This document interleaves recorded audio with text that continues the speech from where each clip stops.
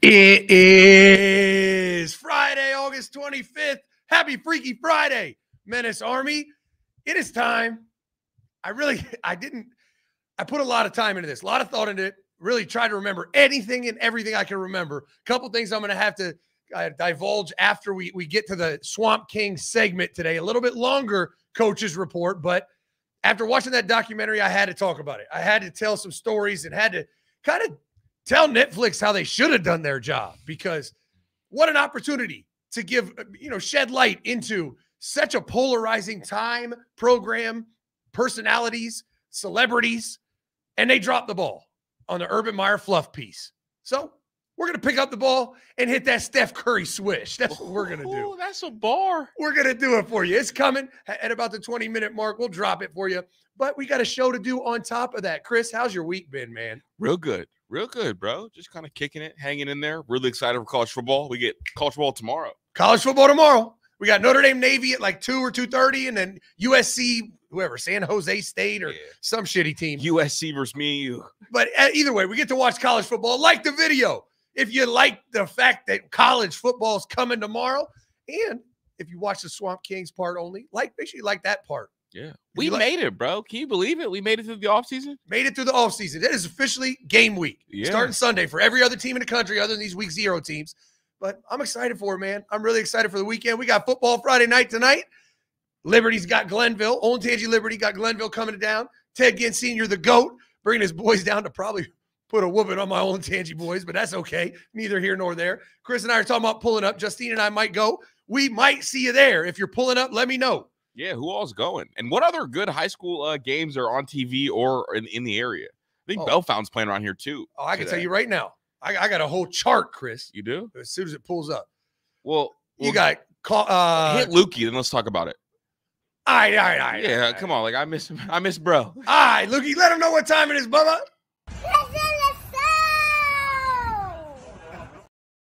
Let's get to the show. All right, high school sport. What high school games are on this? There's some massive games, massive. So Glenville's playing Liberty. The two schools that I follow, right? My alma mater, and then where my son's going to go to high school. Dublin Kaufman's playing Centerville. Shout out to Elks. Okay. That'll be a massive game. St. Ignatius is playing at Mentor. Princeton's playing at Lakota West. There's some ranked matchups in the state of Ohio today. Those are the 4 biggest games in Division I that I have charted. It's going to be a hell of a weekend. Yeah, I want to see Bellefountain plays too, because I am oddly interested in kind of what they've got going on. Bellefountain, that's little league football, Chris. Yeah, that is little league football. Their website is crazy. Oh my goodness, it's just like all red with a little black screen on it. They've got North Union High School. Exactly, not worth discussing. Yeah, I guess not. Well, it's just Tavian St. Clair. I know, but it's shitty football. It's versus Coldwater. Oh, Coldwater's not terrible. Okay, you've heard of Coldwater. Good. I've heard of Coldwater. Yes. Good old Coldwater. Zach, how you doing, bro? You have a good week? I didn't ask you about your week. It was a great week. Mm-hmm. Great week. I mean, I really ramped up the time and energy put into this platform. I think we put out after this show. I think we put out five great shows this week, and it will probably be the biggest week we've ever had when it comes to numbers and things like that. So really excited about it. Had a great week. Ready to have an even better one next week. Facts. Today is a Super Chat Friday as well. So we're gonna be here as long as Super Chats keep coming in and as long as the questions keep rolling in as well. I want to start off with this. It looks like this is going to happen at some point here pretty soon. Amazon has ramped up its talks with Disney about ESPN streaming partnership. ESPN's considering charging between $20 and $35 a month for the new streaming service, which would make it the most expensive streaming service in the U.S., at least for a sports platform. All these streaming platforms, all these subscriptions, it feels like this is going to happen at some point so Amazon can get more of their interactive experience as a part of kind of the shopping world and sports. Well, I mean, listen, I'm here for it because guess what, Chris? If they launch this and ESPN becomes a subscription model, as much as I hate ESPN, I like watching sports. Mm-hmm. $35 a month, I'm paying it. And I'm canceling YouTube TV. Fuck that $80 a month. I don't watch anything. I don't watch anything on sports, TV other than sports. I have Netflix and like Amazon Prime and HBO Max. Like that's what Justine and I watch. If we don't watch sports, we're watching some series that's already on a subscription model. So I'm here for it. Save me, it'd be half price for me. Yeah. As much as I don't want to give ESPN my money, I'll do it because I want to watch sports. Exactly. But it's like it'll tack on because you'd have to get that one, and then you'd have to get like the CBS one, which is I think Paramount Plus. You have to get all of them to watch like all the Big Ten and all the SEC. And then if you want, you could pay $100 for the Pac-4 as well. The Pac-4. Ain't nobody subscribing to that shit. If that deal even ends up still becoming a thing. NFL, real quick. Bro, the Cardinals are not even trying to hide it. No. They are getting rid of everybody. Tank for Caleb. They gave away Isaiah. No, it's not just tank for Caleb. They want to tank for both of them because they're doing deals with the Texans too, trading them bad players also because they get a second pick. Yeah, they get Houston's first round pick, whatever that is. And so as bad as Houston is, that's a better pick for them. So they're trying to go 0-17. They traded away another offensive lineman for a 7th round draft pick or something like that. Just fire sale, Zach. Fire sale for Caleb. That's what they're doing.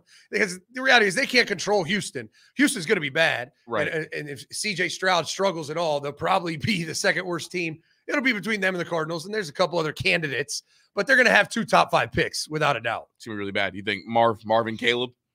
I mean, if they can get them, yeah. If they get 1 and 2, obviously they can get whoever the fuck they want. But if Houston ends up getting the 3rd or 4th pick, Marv might not be there.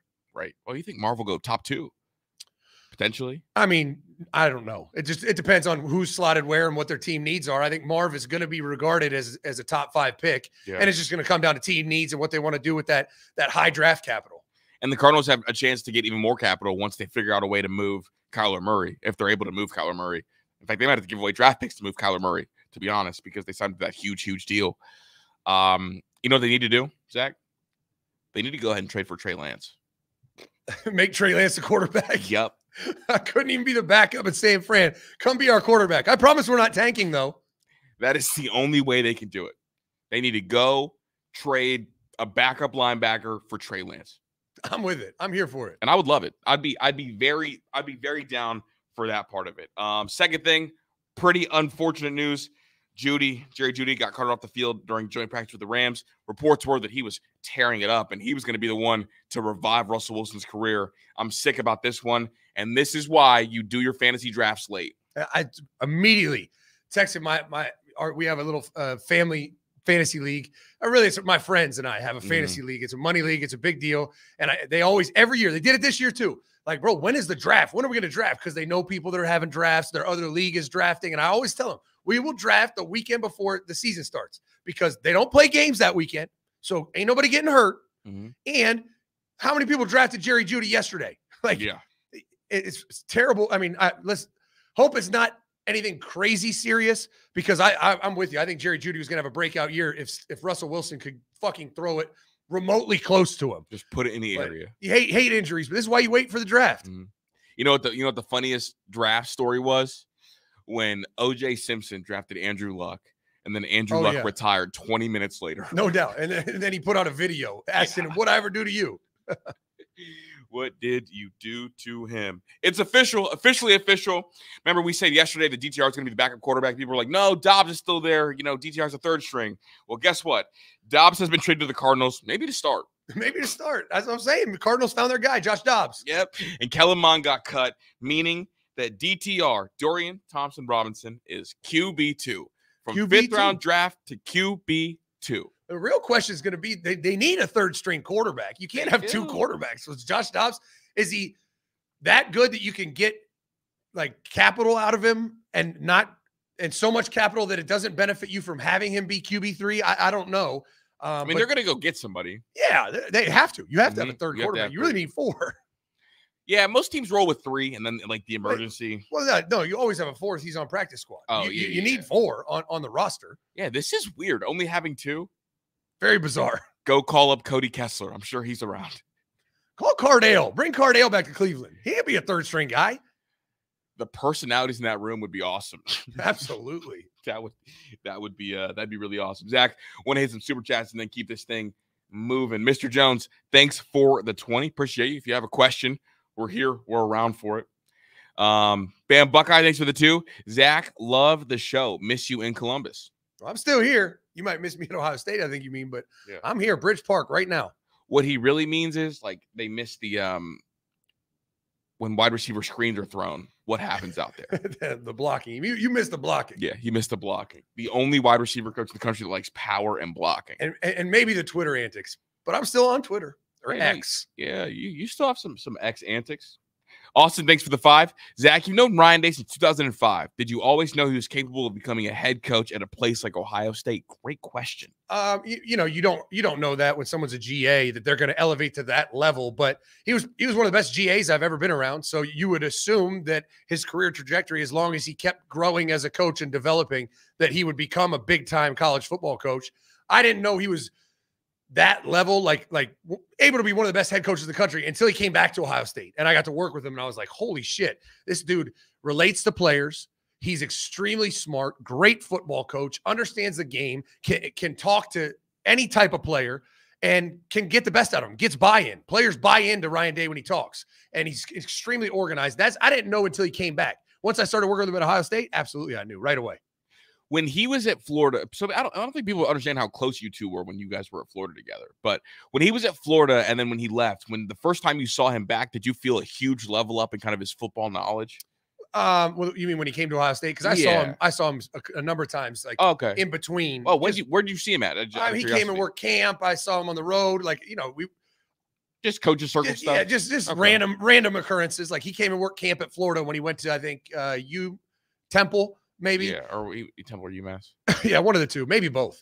But yeah, I mean, you could tell as he's going down his journey, like getting back with Chip Kelly in the NFL and just the moves he was making, getting back to Boston College as early as he did in his career. You knew that he was that well respected in the coaching circles that he was going to elevate all the way to the top. I am curious kind of how much that 2-year in the NFL stint did for him schematically wise. Oh, yeah. It transformed his football knowledge. And he would tell me stories about it. I mean, just like the amount of time he got to spend on football when he was in the NFL, because there's no recruiting, none of that bullshit. All you do is study football, teach football, like watch cut-ups, build your philosophy. And that's where he really elevated his offensive schematic mind, right? His football acumen on the offensive side of the ball was really from that 2-year almost residency in football studying. When he came back and told you that, did you think maybe for a quick sec, maybe I need to leap to the NFL just for a year and then come back just to like kind of gain that knowledge? Because Jeff Hafley, same deal. Hafley, when he got to the NFL, like he talked about how he was just able to it was so eye-opening. And when he came back, he felt so much better than everybody else. Did you ever think for your coach's development side of it, maybe about a 2-year stint in the NFL? Yeah, I mean, I thought about it. I loved college football. Okay. I could justify being away from my kids as much as I was because I was impacting other kids' lives. Right. And it was like a combination. I could raise my kids and impact other kids. In the NFL, you don't do that. You just fucking teach football, talk. I mean, it's really football nerds, right, is what it is. And there's not a lot of impacting lives in the NFL. So that wasn't really my passion. But as a means to an end, I would have considered it. What's that like? You tell your agent, hey, I'm trying to get to the NFL for just 1 year. And then they just go get you a job. You think you could have landed an NFL job pretty easily? Or yeah, I mean, once like Brian Hartline right now could go get an NFL job. Once you have the resume, your agent gets involved and you meet scouts and coaches at pro day, you have to start networking to try to make that move, which I never did because I didn't really want to do it. But yeah, that's just how you do it. You network, you get your agent involved, you got to have the resume, and then you make the jump. Gotcha. Do you think you had the resume at that point when Ryan got there? Probably close. Probably after Terry McLaurin, Garrett Wilson, Chris Olave, then it would have been a no-brainer, a lot like Hartline now. You add in the Michael Thomas, Noah Browns, Curtis Samuels. I think I would have in the next year or two if I didn't get fired. I'm just curious. I guess we never dug into that. I've always been kind of curious about would you have gone to the NFL just to improve before you get back, because coaching is a development process. Yeah.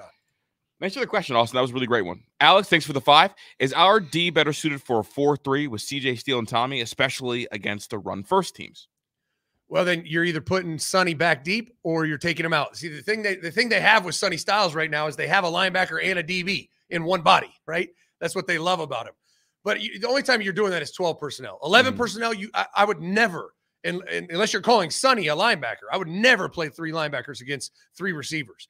Because you're so limited, you have to play zone coverage. You're not going to play man coverage with a true linebacker like C.J. Hicks covering a slot receiver like a Mekhi Buka. That would be a nightmare. How'd you guys do it in 2014? Well, we didn't play a lot of man. We played a lot. It was all press quarters. And Darren Lee, when it was man, he had a lot of help.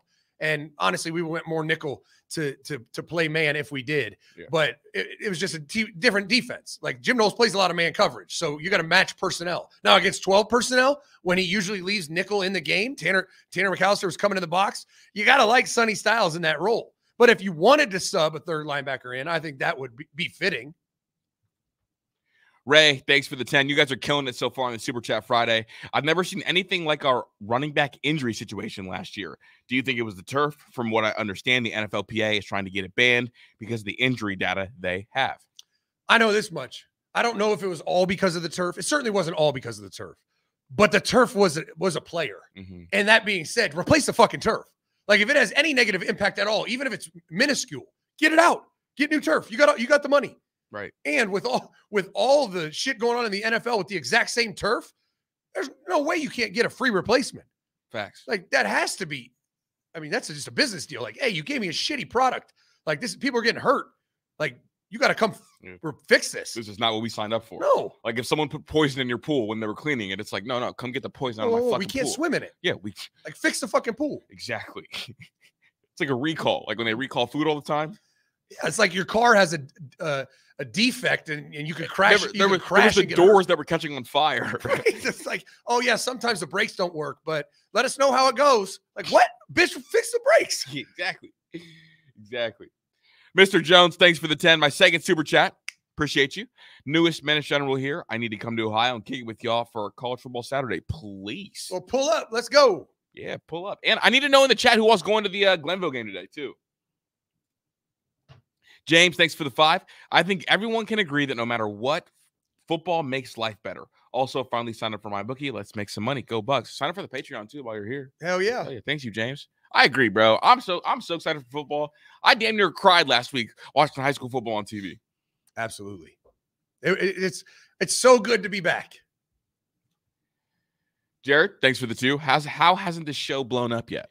I mean, it's blown up decently. Blown up a little bit, but we do kind of get blackballed. Like if you look at like the charts, you see us in like the top 15, top 10. It's like, damn, someone's got the thumb on it upstairs. It's all good. It's the growth is growing. Mm-hmm. Like the show is growing. That's all I care about. I mean, should it happen faster or sooner? It doesn't matter. Yep, we're showers and growers over here. Oh, we throw this one up. Oh no, I'm tripping. Shane, thanks for the 5. Seems like TDs in the red zone have been the Achilles heel for Ryan Day in big games. Does Ohio State need to be more physical in the run game? Paging Justin Fry. Yeah, I mean, that's been my biggest critique is the lack of gap schemes hurts you down in the red zone, right? Because stretch is not a great low red zone play. Gap schemes running right at them is the way to go. And the red zone offense needs to improve, without a doubt. There's nothing false about that statement. Clamp, thanks for the 2. Love the show. Just curious, the year 3 outlook for Menace to Sports. The 3-year outlook. 3-year outlook. Oh, my bad. Well, it's growth. It's just all about growth. I mean, it's all about the show leveling up to become one of the biggest sports shows on YouTube. We're a top 25 show right now, trying to become a top 10 show. It's just all about growth and then expansion. Mm-hmm. I mean, making this a network and a brand. Yeah, and you guys really just want to keep it true to you too. We don't want to kind of get lost. I mean, the next level up we have, hopefully this fall, is we're going to launch a legit badass website, and we'll get off Patreon. We'll be able to funnel all our content through there, and it's going to be awesome. Gorky, thanks for the 2. I am sick. AR was drafted and not DTR. Loser Colts. Oh, boy. Gorky, you're down the ride. No, I've been there before. My team drafted Daniel Jones. Tim, thanks for the 10. What's the best streaming service for sports if you can't get cable?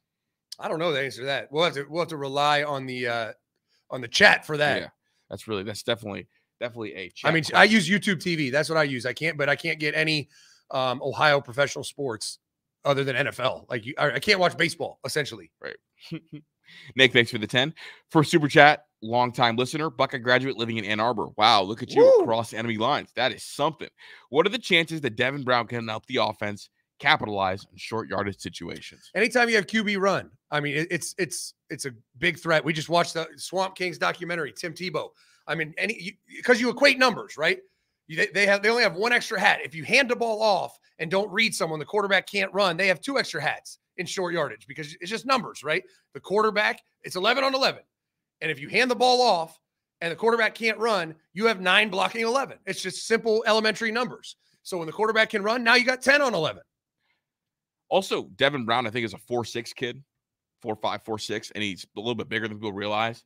He's 6'3", 215, 220, and you'll take that in short yardage situations every time. Oh, absolutely. And he's a kid that wants to run and wants to run somebody over. Zach, we got more super chats, but I do want to get to the coach's film room, or not the coach's film room, the coach report. Coach report, Swamp Kings. Yep. The real untold story. Do me a favor as you watch. If you like it, like the video. We only got 187 likes, 800 people in here. That's some bullshit.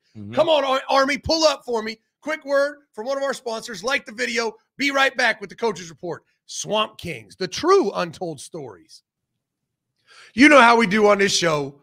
We got hump day one Wednesday, Freaky Fridays. Every day we're trying to get that bump and grind going. And I got the perfect product for you, because there's nothing worse than maybe not performing your best when it comes time to lay down with somebody. And all you got to do is go over to Blue Chew right now, and you can get the same active ingredients that is in Viagra, Cialis, Levitra, and make sure you're full on hard, ready to roll. It's really, really simple process. You go to bluechew.com, you have a quick little assessment with a doctor, and right now, with promo code MENACE, you get the whole first month free. All you got to do is pay $5 shipping. I promise you, you will not regret it. If you want to perform your best, be your biggest, strongest, fullest self, go over to bluechew.com right now. Use our promo code MENACE and try it for free. Do you need it? I don't know. Does it work? We'll find out. It is free to try. We only got to pay $5 shipping. I guarantee you, Menace Army, you will thank me. Go to Blue Chew right now. Use our promo code and try it out for free. All right, let's talk about Swamp Kings, or AKA the fluff piece that Netflix did at Tim Tebow and Urban Meyer's request. When I watched it, I talked about it a little bit this week, but I wanted to give you all week to watch all 4 episodes so that I could fill in the holes. What I'm not going to do is go through and do an entire documentary about that time. I'm going to just fill in the holes for you. What else they should have brought up and should have said, and the stories they should have told, because they ignored so much, good and bad.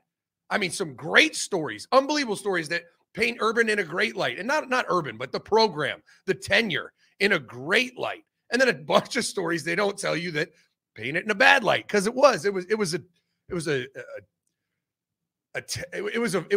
kind of a Jekyll and Hyde time, right? So many magical, great things happen, but so many dark things happen. And so if you're going to do an untold stories documentary, you should tell the fucking stories, Netflix, you soft ass. It was a fluff piece, and I could bitch about it all day long, but let's fill in the holes.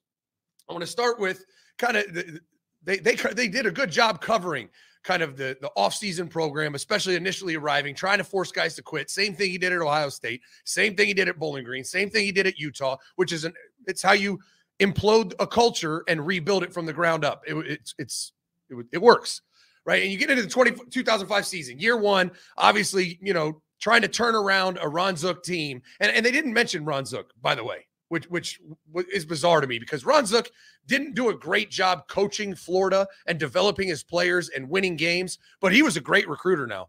Urban walked in the door, and he had a loaded roster that netted a national championship in year 2. Now, a lot of that had to do with, Percy Harvin played a big role. Tim Tebow played a small but big role in that 2006 season. But Ron Zook left the cupboard full. That's one thing that's undisputed.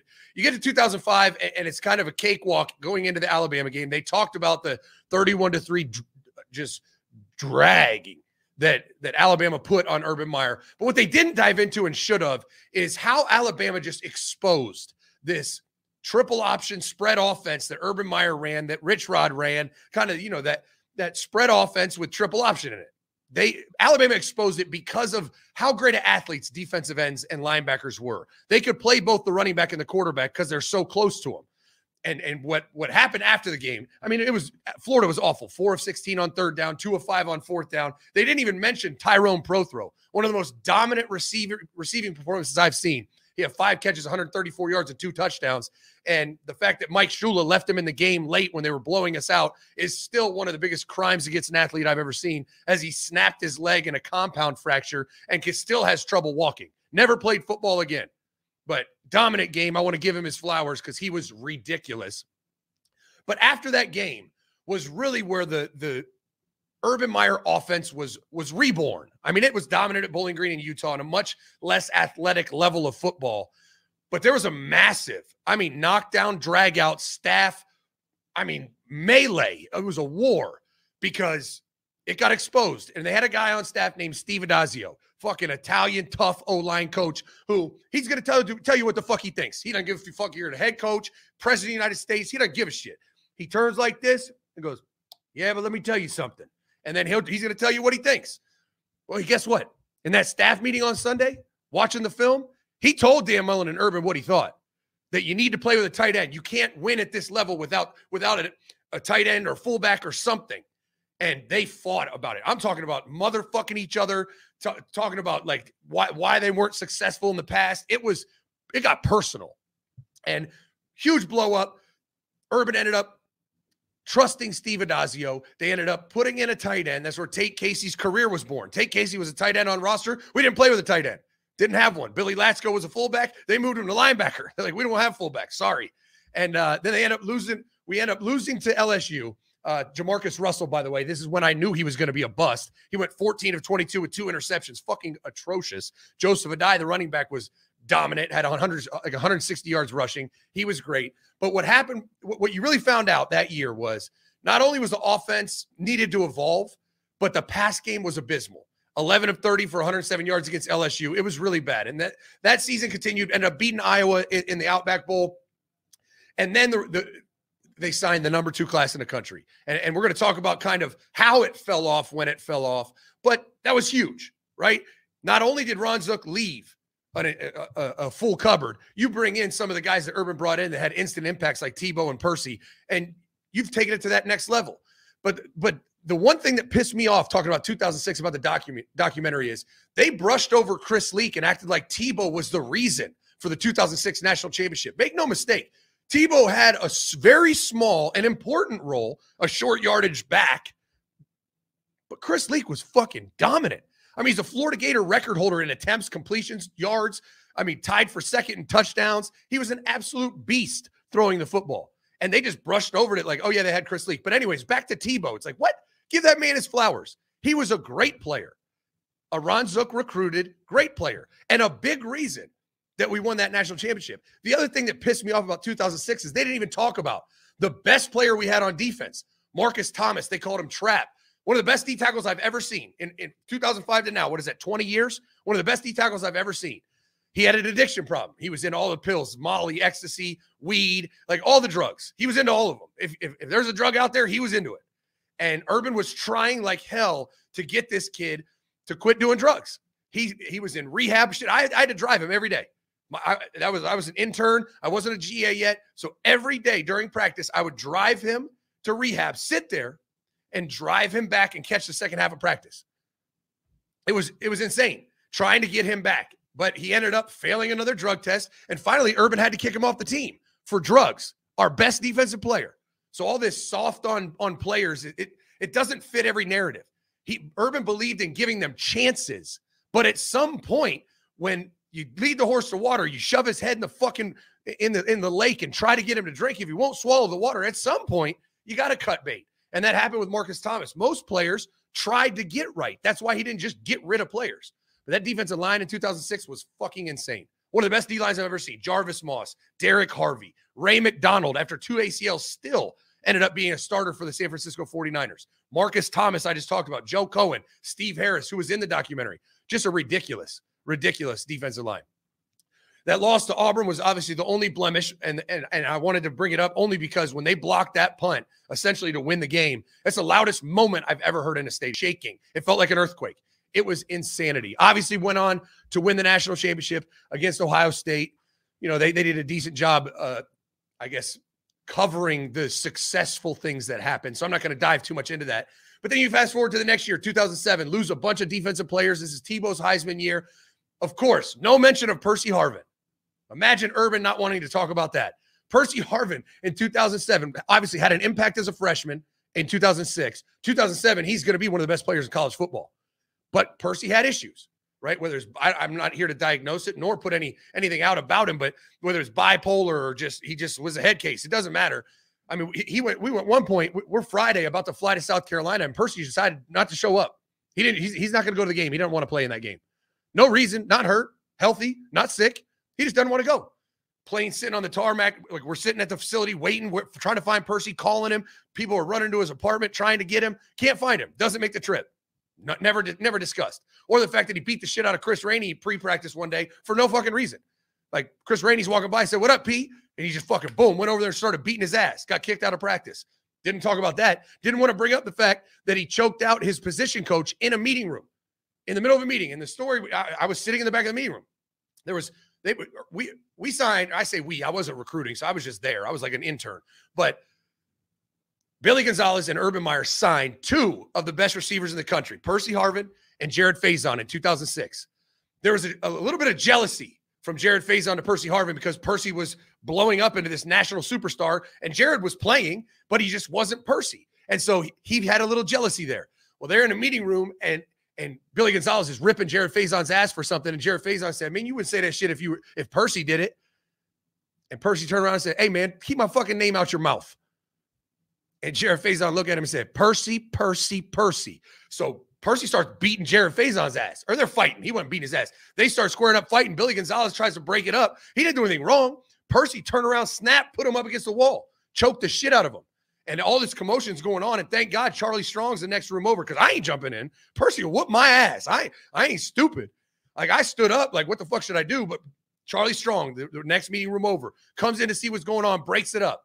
No, don't want to discuss that, though, right? Because guess what? Percy Harvin played that week. He played the next week. He played the week after that. It caused a lot of issues in the locker room. Like, damn, we're just going to let this motherfucker get away with anything because he's a great player. Jared Faison ended up transferring to Illinois, had an okay career. And then Percy, going into the next year, he fails a drug test. So he's going to be suspended for the first couple games. Guess what Percy decided? I need to have surgery on my foot in August. They had a meeting with all the team doctors and trainers. Percy, his mom, Urban, Billy Gonzalez, everybody. The doctors are saying, we're looking at the x-rays. You don't need surgery. He said, "Listen, I'm going to tell you right now, it's my fucking foot. You don't know what you're talking about. I'm getting surgery." So they actually performed foot surgery on him. And guess what that meant? He's in a boot, can't play the first two games. Meanwhile, he actually failed a drug test, but he did have surgery. I mean, it wasn't a lie, but it was just convenient how on x-rays didn't need surgery.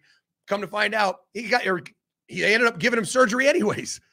So that year, the 2007 year, obviously young on defense, ended up losing 4 games, including the last game, lost to Michigan. So we need to change the room at Urban's Pint House to the 7-1 room. It's not a 7-0 room. He's not 7-0 against Michigan. He's 7-1, which is still outstanding. I've never been a head coach, let alone beaten Michigan 7 straight times. An unbelievable accomplishment, but let's not lie. It's 7-1. Let's change the name of the fucking room. I told the hostess one time, she was really confused. But that Michigan team, I'll tell you this, that was the same Michigan team in 2007 that lost to Appalachian State game 1. We all know it, the greatest upset in the history of football. That was one of the most talented teams in the country, but they were just devastated with injuries all year, coming out of training camp in that App State game. And guess what? They were healthy for that game. They were a great football team. That Michigan team also had Scott Loeffler and Vance Bedford on it, who ended up coming to work for Florida, but more on that later. 2008 rolls around. Obviously, you know the story. Beat Oklahoma, lost to Ole Miss, blah, blah, blah. All the shit that you can Google and the couple like team meetings that you saw. But the stats they could have mentioned, the defense, 26 interceptions. That would have led the country every year since 2008, except for one. In 2011, NC State had 27. Just ridiculous secondary. Joe Hayden, Ahmad Black, Major Wright, and Janoris Jenkins. I could argue it was the best secondary in college football history. The whole secondary came back in 2009. They didn't even mention the Pouncey twins. The Pouncey twins are far more important in this national championship than Tim Tebow when it comes to leadership, culture, the team. They were the identity.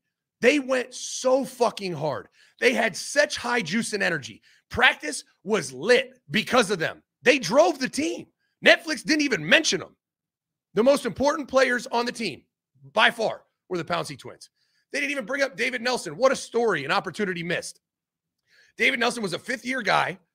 No, I'm sorry. This was 2008. So he would have been 5, 6, 7. So he was a fourth-year guy. Redshirt his freshman year. Had never really played. Never really caught a pass. Never cracked a lineup. Didn't even play on special teams. And Steve Adazio midseason decided, you know what? I'm going to get something out of this kid.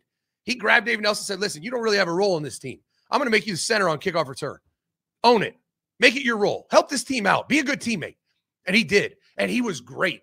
So much so that Urban made Billy Gonzalez start to play him late in the game. He first catch of the game, garbage time against Kentucky, 38-yard touchdown. Next game, second catch of the year, 41-yard touchdown against Vanderbilt.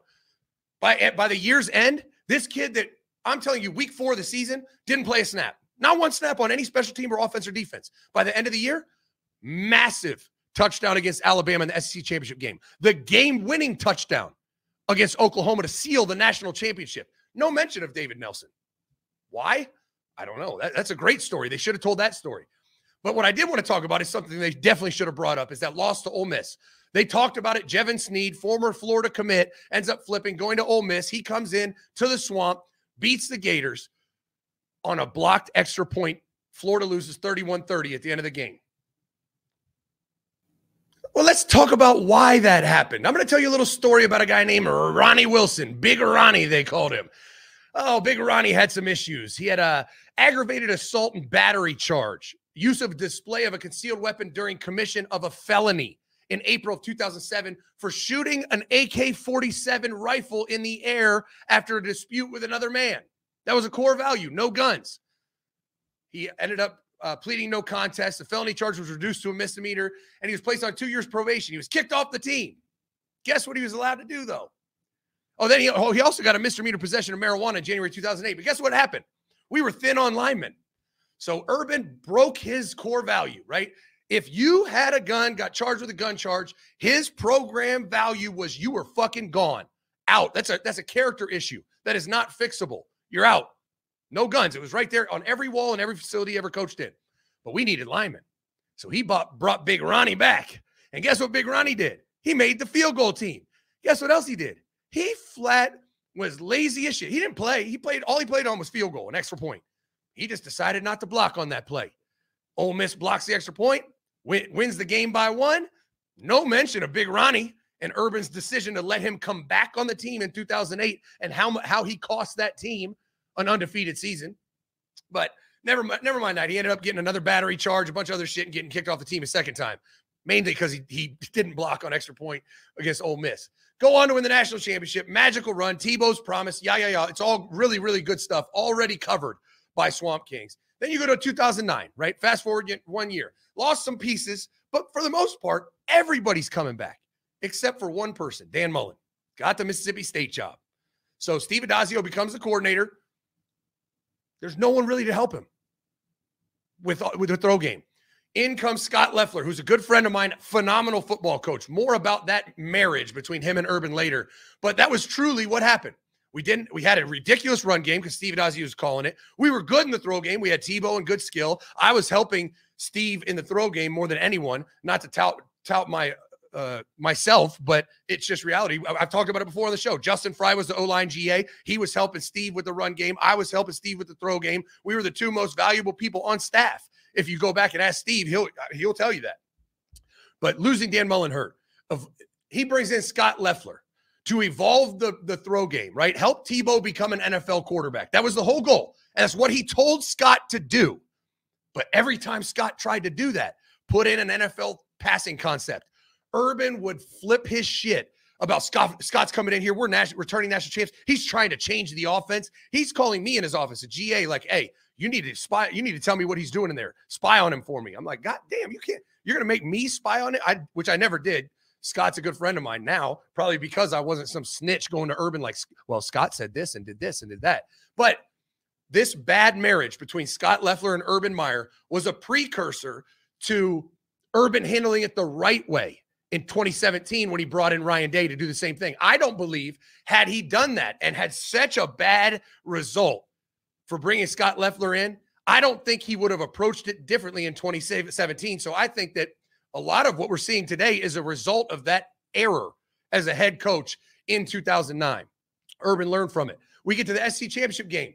How does Swamp Kings, not going to mention the best defensive end in college football, got a DUI right before the SC championship game? Carlos Dunlap goes out on a Thursday, gets all fucked up and drunk, falls asleep at the wheel, gets a DUI, gets suspended for the game, can't play.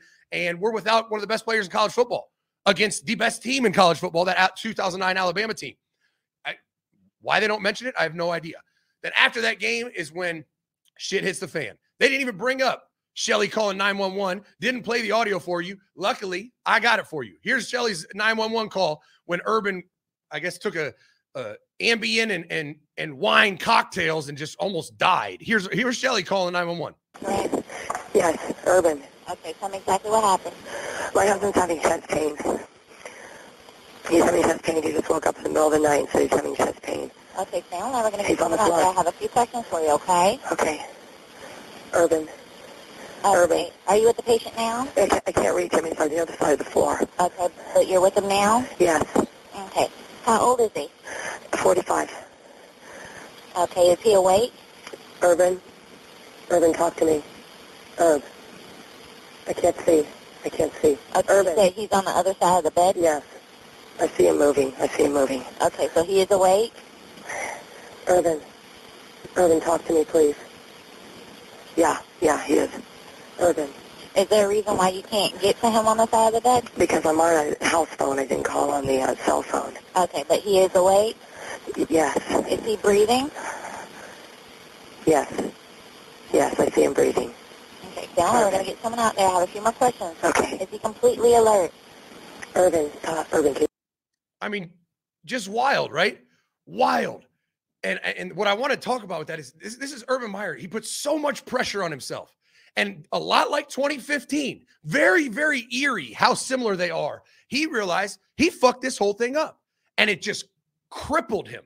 And so he was having to take Ambien to sleep and drinking wine at night, and that cocktail combination fucked him up. Also, he has a cyst in his brain. All this shit happened. I mean, you could say, oh, he made up. That shit ain't made up. You hear his wife talking about, she can't even get him awake. Like, he is fucking, something's wrong. And it was having to take Ambien pills to sleep because he couldn't sleep at night because he just had so much angst about winning. He put such a priority and pressure on winning the national championship that it broke him.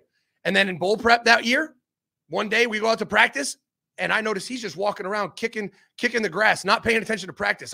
One of our assistant strength coaches, Frank Perino, comes up to me. He goes, "Hey, this motherfucker's about to quit." I was like, "What do you mean?" I look over, like, holy shit, he's not even paying attention to practice. This is the most intense coach in America. Like, in the middle of every drill, screaming, veins popping out his neck. He's over there just kicking grass during practice. He ended up resigning, and we end up beating the shit out of Cincinnati in a bowl game, and then he ends up not resigning. He ends up taking a 4-month hiatus while Steve Adazio ran the program. No mention of that in Swap Kings. No mention of Steve Adazio being the acting head coach through spring ball and really the whole offseason until Urban decided to come back and be the head coach. But the turning point was this. In 2006, they went out and signed the number 2 class in the country. Tim Tebow, Percy Harvin, Carl Johnson, Brandon Spikes, Riley Cooper, Brandon James, star-studded. 2007, same thing. Cam Newton, Pouncey twins. Cam Newton, by the way, did they mention Cam Newton was there? Carlos Dunlap, Aaron Hernandez, Major Wright, Chris Rainey, Ahmad Black, just ridiculous classes. After those 2 classes, you saw a change in recruiting. They still signed the number 3 class in 2008, but it wasn't great evaluation. It was star chasing, poor evaluation. I mean, they're 5 stars. Carl Moore, okay player. Will Hill, decent player. Matt Patchen, injured, never played. Omar Hunter, not a great player. The only real players in that class were Janoris Jenkins and Frankie Hammond and Jeff Demps. But those were not highly recruited kids. And Frankie Hammond and Jeff Demps were just decent players, right? 2009 class, 11th in the country. So you saw a change in recruiting that the Percy Harvins weren't there. Like they didn't have another Reggie Bush coming in. Those 2 classes, along with the Zook recruiting, really well before the 2006 championship, built the mini dynasty. After that, the shitty evaluation and recruiting is where the downfall started personnel-wise. They did sign the number 2 class in the country in 2010, right before he actually resigned. So you can miss me with the cupboard being bare for Will Muschamp. But 2010, it really broke Urban because Billy Gonzalez comes in, no mention of this, resigns and takes a job at LSU because Greg Studarawa, the old O-line coach from Bowling Green, who he ended up hiring at Ohio State, was offensive coordinator at LSU and offered Billy Gonzalez a receiver job. Billy Gonzalez played for Urban at Colorado State. Urban brought him all the way, Bowling Green, Utah, Florida. He was his position coach in college. Billy Gonzalez leaves to go to LSU, and he doesn't tell him, doesn't look him in the eye, shake his hand, tell him about it. No, he put his dealer car key on his desk. He said, going to LSU, bye, Billy G. And that was the last they ever spoke. Just deuces. My former position coach, just out. So he brings in Zach Azzani, who I just saw on Hard Knocks as the wide receiver coach of the Jets. Horrible hire. He could not handle Urban Meyer. I mean, so much so that they were in a game one time and Urban was just, Urban's insane on game day. He was motherfucking Zakazani. Zakazani started crying and said, "Stop yelling at me," during the game. Just wild shit. But now they have Zakazani and Scott Leffler trying to run the throw game for Steve Adazio, who's the O-line coach, OC. Horrible, horrible situation. They lost 3 straight in a row at Bama, LSU at home, Mississippi State at home to Dan Mullen. That was the crippling blow. Losing to Dan Mullen with this atrocious offense. That was the end. Then they lost to South Carolina home and then lost to Florida State, 5-loss team. He was out. Done. Urban was extreme. Is extreme. Some people just crumble under the pressure. Like I said, Zakazani couldn't handle it. Some people thrive. The perfect example is his director of player personnel, Mark Pantoni.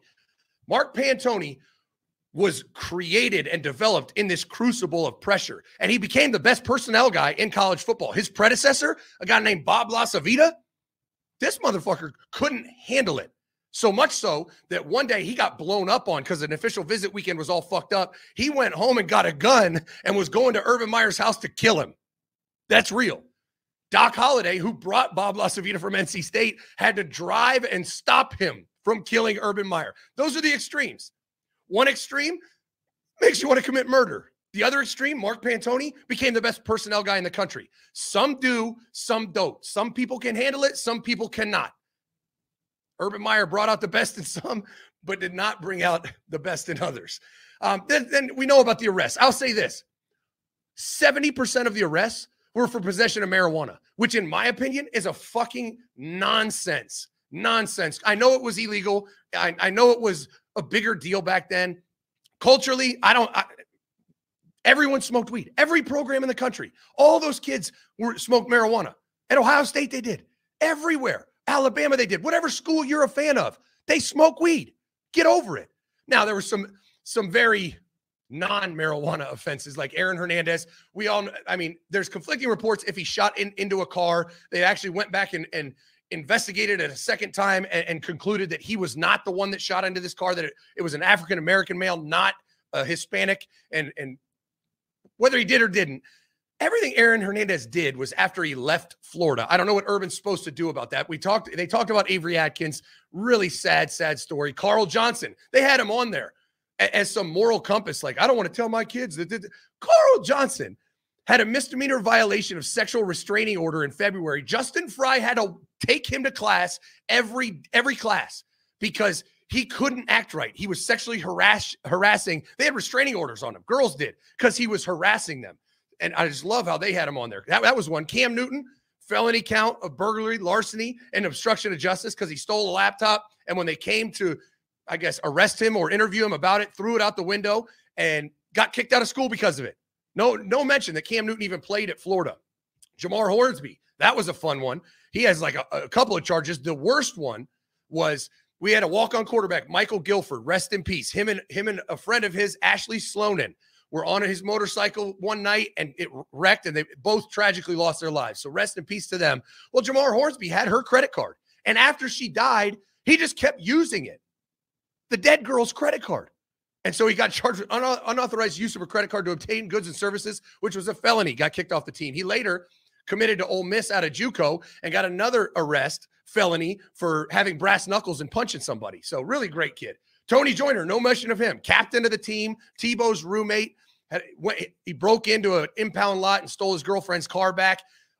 Okay, I mean, not a horrific crime, but he is in prison right now for killing his girlfriend. So 2 murderers on the team. There's this overwhelming feeling out there that the players were out of control, and that is what broke Urban. That's not what broke Urban Meyer at Florida. What broke Urban Meyer at Florida was staff turnover and shitty hires. You look at his staff in 2005, the OG staff. Offense, Dan Mullen, John Hevesy is the line coach, Steve Adazio, tight ends. He ends up becoming the line coach. Billy Gonzalez, his former player, Stan Drayton, Ryan Day's the GA. On defense, Charlie Strong, Greg Madison, Chuck Heater, Doc Holliday. Just ridiculous staff. Mickey Marotti, the head strength coach. The second in command in the strength room is Matt Bayless, who just randomly resigned at Notre Dame, but been a long-time head strength coach. Frank Perino was third in charge. He's the head strength coach for the Tennessee Titans, and Mike Vrabel. Just a ridiculous staff. 2006, 2007, same staff. So the first 3 years, same staff. In 2008, Greg Madison left to go to the Ravens. Doc Holliday goes to West Virginia. And 2 big losses, but he did a great job bringing in Vance Bedford from Michigan and Dan McCarney, 2 really good football coaches. They were great hires. Dan Mullen basically forced Stan Drayton to leave because he's a bully-ass bitch. He had Urban convinced that Stan Drayton was a bad football coach. Stan Drayton is one of the best running back coaches I've ever been around. And Steve Adazio would tell you the same. So Stan Drayton went to Tennessee, and they brought in Kenny Carter, the worst football coach I've ever been around. Not only did he sexually harass every secretary in there just disgustingly, but he was dumb as fuck, like incredibly dumb. We went to play New Mexico one year, and I've told this story before, but he looked at me and he said, you think their players have to get passports when they go to school? And I was like, huh? And he was like, well, at least it's in New Mexico and not Old Mexico. I'm like, this motherfucker doesn't know New Mexico is a state in the United States of America. He thought we were going to have to get passports for our players to go play New Mexico or some shit. It was wild. Horrible hire. Then in 2009, Dan Mullen leaves.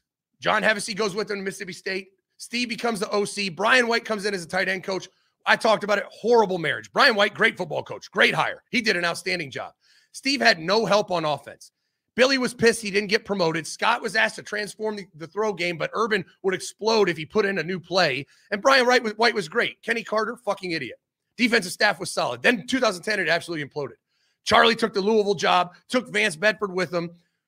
Urban hires Terrell Austin, who's now the Steelers D coordinator, and DJ Durkin on defense. Defense was still good, but he brings in Zach Kazani for Billy G. Horrible. A couple players I want to mention that they never mentioned because they deserve to be mentioned if you talk about the era. One, Earl Everett. Great player, great person. The helmetless sack on Troy Smith that made him a legend. I mean, so much so that he got pulled over after that game driving to Jacksonville, and the cop wrote him a ticket, or maybe he let him off. But then like 5 minutes later, is flying down the highway to pull him over again because he told his wife about it and she wanted an autograph. That's how big of a superstar Earl Everett was. Bubba Caldwell, didn't even mention him. 3-year starter at wide receiver, all-time reception leader in Florida history at 185. Great player, good person, played in the NFL. Lewis Murphy. And the story about him and him growing into a great college football player, the story of him losing his mom to cancer and how that motivated him to become a major player in 2007, 2008, and a big-time player, a great player. Ryan Smith, the corner that transferred from Utah and started at Florida, is another one. Reggie Nelson, the best post safety I've seen in college, a big-time hitter and range safety. Marcus Gilbert was a great offensive tackle, played in the NFL, now married to a former Buckeye, by the way, Miss Ohio, Madison Jessiato. Will Hill was a really good player, but Will Hill needed to be mentioned for his draft antics. Here's Will Hill, his profile picture.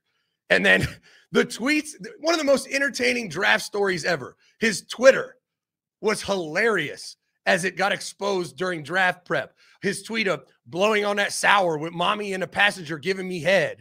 It's funny as hell when a blank pay a prostitute for sex and she give him the money back. #red. Or morning America, day already started off crazy. Chick just offered me some ass if I massage her left breast. Shake my head. LMSGAO. Or this one. This is a great one. It's 6:36 in the morning, and I hear a fucking knock at my door. I'm like, who the fuck is this? Come to find out it's my first fuck of the day. Sour. I need a bitch with some firehead. Come through, suck me off, and don't let no nut hit the bed. Straight swallow. Sour. Or chick trying to swallow my kids for Father's Day. One of the most entertaining draft sagas that played out. They didn't mention that. I thought that was a great comedy special they should have done. How about Jeff Demps, the 10-flat 100-meter silver medalist that played for Urban? Or Riley Cooper, crazy-ass dude. The story about him putting his fist through a window at his graduation party his senior year because some kids came to his grad party he didn't want there. Just a crazy motherfucker. And then the stuff that happened after when he's in the NFL, the racial slur at a concert, all that stuff. All that stuff should have been mentioned. So many things left out of the documentary. I just wanted to give you a little bit of my insight, fill in some of the gaps. We might have to do a part 2 if I think of some more stuff, but there you go. There's some actual real untold stories, some shit that no one else talks about, what Netflix should have put in the documentary. Thought I'd drop my 2 cents for you to open some eyes into that era. All in all, I think Urban is a good person and a great football coach. I don't think you can actually blame him for trying to help players. Now, did he do a better job at Ohio State selecting maybe a little bit higher character recruits? Absolutely. But legend nonetheless. Quick word from our sponsor. We'll get Chris back in here. I appreciate you for hanging out. We'll get to our sponsors. We'll bring Chris back in right now. All right, Menace Army, if you need the best bed sheets that I've ever used at least, you got to go to trymiracle.com/menace. Miracle Made sheets are incredible. They were inspired by NASA. They have this fabric that is infused with silver to keep you cool at night, to give you a great sleep. And it also self-cleaning. It eliminates up to 99.7% of bacteria growth. I don't know what you do in the bed. Sometimes there's some fluids, some stuff going on, and you don't want to need bacteria growing to give you acne, make you smell bad, and all that other stuff. These are the most luxurious and comfort and quality sheets I've ever owned. Justine and I use them every night. We had just ordered a second set so we can rotate them out. They're the best sheets I've ever owned. They're designed for your skin. Stop sleeping on bacteria, man. It is gross. So all you got to do is go to trymiracle.com/menace. And they already have prices /40%. You'll get an additional 20% off with 3 free luxurious bath towels. They're really nice bath towels too. So all I need you to do, go to trymiracle.com/menace. Get that already /40% off pricing right now. Get an additional 20% off plus 3 free bath towels. Incredibly affordable, cheap, and they're the nicest sheets I've ever owned. Go check them out. Well, that was fun. Chris, nice to have you back. What the fuck did I just listen to? That was crazy entertaining, bro. #red. Sour. My man Will Hill was a trip. And then you have Brandon Spikes, once he went to the Patriots on chat roulette with some Kim Kardashian lookalike blowing him. I mean, there's so many stories, bro. And what I didn't get into, and I meant to, was kind of how the legal process went. Because there was an attorney in Gainesville. His name was Huntley Johnson. And and we had a guy on staff named Hiram DeFries. Hiram DeFries is one of the most phenomenal human beings I ever met. He was a lawyer by trade, ended up working for Shell Oil, was the vice president of Shell Oil. He ran Shell Oil in the entire United States of America. So it's a Royal Caribbean, whatever, a British company, I believe. And he ran their America operations. And he played at Colorado State, got to know Urban when Urban was a receiver coach. He helped him. He was also a high school coach in Southern California, helped Urban recruit Southern California. And so when he retired, he wanted to be around football. So he just basically volunteered at Florida. First at Utah, because he's a Samoan guy, to help Urban connect with the Samoan kids, and then went with him to Florida. But he was an attorney by trade, so he got to know Huntley Johnson. Huntley Johnson's represented every Florida player since like 1987 that's gotten arrested. And he knew all the judges. He knew all the prosecutors. And that shit just disappeared. Was he the fixer? He was the fixer, boy. And if you ain't hit the like button yet, how we got 1,100 people in here and only 397 likes. Whoo.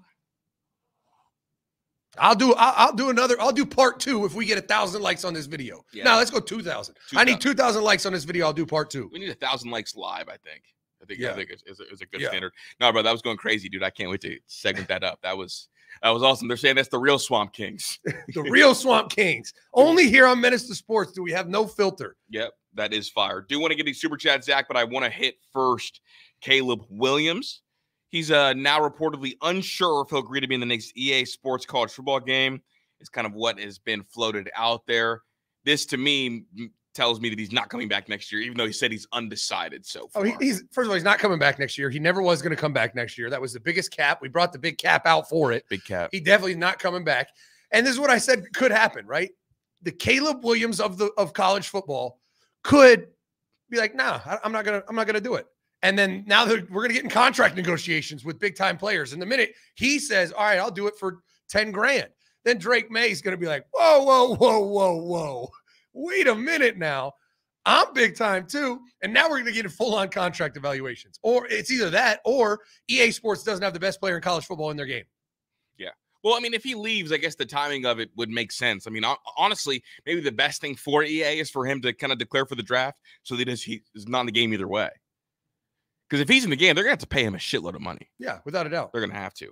USC plays tomorrow, bro. I don't know how excited you are about that, but I'm excited to kind of give it a look and break it down. I just want football. I mean, I'm watching high school football, 7th grade football. I want college football. And I want to see – I don't care that they play San Jose State. Mm-hmm. I want to see Caleb Williams navigate the pocket, show the improvements he's made, even if it's against a bad team. I talk about it all the time. Even in – games that are lopsided mismatches, you can take something away from it. And I cannot wait to get back in the film room and break down what we take away from it. Starting next week. Shout out to Coach's Film Room. Get over there on Patreon. It's worth every penny. And if you don't like it, I'll refund you. It's my favorite place in the world is the Coach's Film Room. just sharing knowledge with college football fans, helping them grow their knowledge and their passion for the sport. I love it. I'm excited to see Malachi Nelson because obviously we know Caleb Williams has gone after the year. Malachi Nelson was the top quarterback on USC's board. He's a true freshman. They said he had a good spring. I'm excited because that'll probably be the quarterback that USC will have when they play the Ohio States, the Penn States of the world. Yeah. So I'm really, really excited about that, kind of to see if the hype is real or if he's going to be kind of another Spencer Rattler over there for Lincoln Riley. And you're not going to be able to see that in one game, but I am excited to kind of see the freshman play. Yeah, just to see him out there playing college football. It's going to be great. Absolutely. I want to hit a couple super chats, Zach. We do have so many. It's really booming right now. Ty, thanks for the 10. If you guys ever decide to come to Colorado, check out the Dion Experiment. I'm in Denver. I can show you gents around Ohio State themed bar downtown called Haters. It's a blast. OH. Hey, I'm telling you, this fall is going to be, I hope. You talk about a 3-year plan. I hope this fall has a similar level up in a more, larger proportion to last year's. And if it is, that's going to be the offseason. We're going places. Yeah. Fuck it. I might just hit the road on a Friday after we leave here. I drive so fucking much anyway. Right. I just hit the road and go somewhere. See where we end up. Tristan, thanks for the 2. Appreciate you. Oh, this is a great question from Shad. Thanks for the 5. Zach, do you think Ryan was Urban's best hire he ever made, at least on the offensive side of the ball? Yes. Ooh, I really do. I really do. I mean, I think Tom Herman was a really good hire. Obviously, they worked so well together. I mean, you could say Dan Mullen was a good hire, but he really brought Dan Mullen along. Like Dan Mullen was like a 7-year GA. No one would hire him because he's such a little nerdy douchebag. And Urban was like, this guy's really smart, which he is. He's fucking brilliant. And so he hired him at Bowling Green and brought him along the ride. But Ryan Day, it was so necessary for him because he needed someone to evolve his offense into the present day football. It was great back in 2001 at Bowling Green. By the time it was 2012, 2015 at Ohio State, it was like, all right, this shit's dried up. Like football has changed. So it was a critical hire. Corey, thank you for the 5. I love seeing you in the chat, bro. What's good, y'all? Spreading positivity. Hope everyone's having an amazing day. Stay blessed. You stay blessed as well and have a great weekend, brother. Stay blessed and get your freak on. It's a Freaky Friday, man. It is a Freaky Friday. Ooh, holy. Tristan, thanks for the 2. Are you guys excited for the 12-team playoff? How do you feel about the 12-team playoff? I don't think it's necessary. I don't think they should have done it, but I'm here for it. It's going to give us way more content. The season's going to go into basically February. Like, I'm absolutely here for more football. I don't think it was the right move, but I'm okay with it. I'm great with it. I think this year would have been the perfect year for the 12-team playoff. Yeah. Next year, I kind of worry about a little bit, but this year would have been awesome. Everyone's breaking in a new quarterback. And one of the things that I would have liked, that it's going to give us is, do you remember when USC lost those 2 games early and then went undefeated with Sam Darnold? Yes. That team, 12-team-wise, makes the 12-team playoff. Yep. And there was a talk about this is one of the best teams in college football. They should absolutely be in the playoff hunt, but they weren't because they had the 2 losses early. So I'm excited for it. It has its ups and downs. I think it works better if there's truly a Power 5, but now with it being a Power 2. I mean, I'll be interested to see how they pivot now that the Pac-12 is falling apart. Like what they're going to have to do something, but I think they will, and I think it'll be a really good thing. James, thanks for the 2.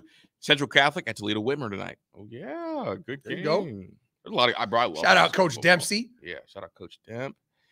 Coach D, thanks for the 5. Coach, do you think with the loss to Georgia, the Ohio State University had a bad taste in their mouth? Yeah, they felt like they were. I mean, they were this. Anytime you're this close to winning a national championship, I mean, you don't forget that feeling. You don't.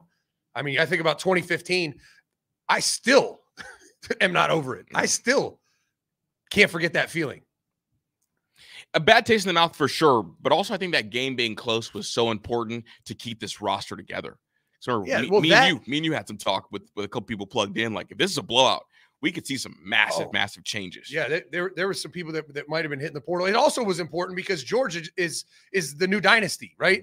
Back-to-back national champs, perfect 15-0 last year, and Ohio State was toe-to-toe with them. So it's like they're not far off. Like, they're right there.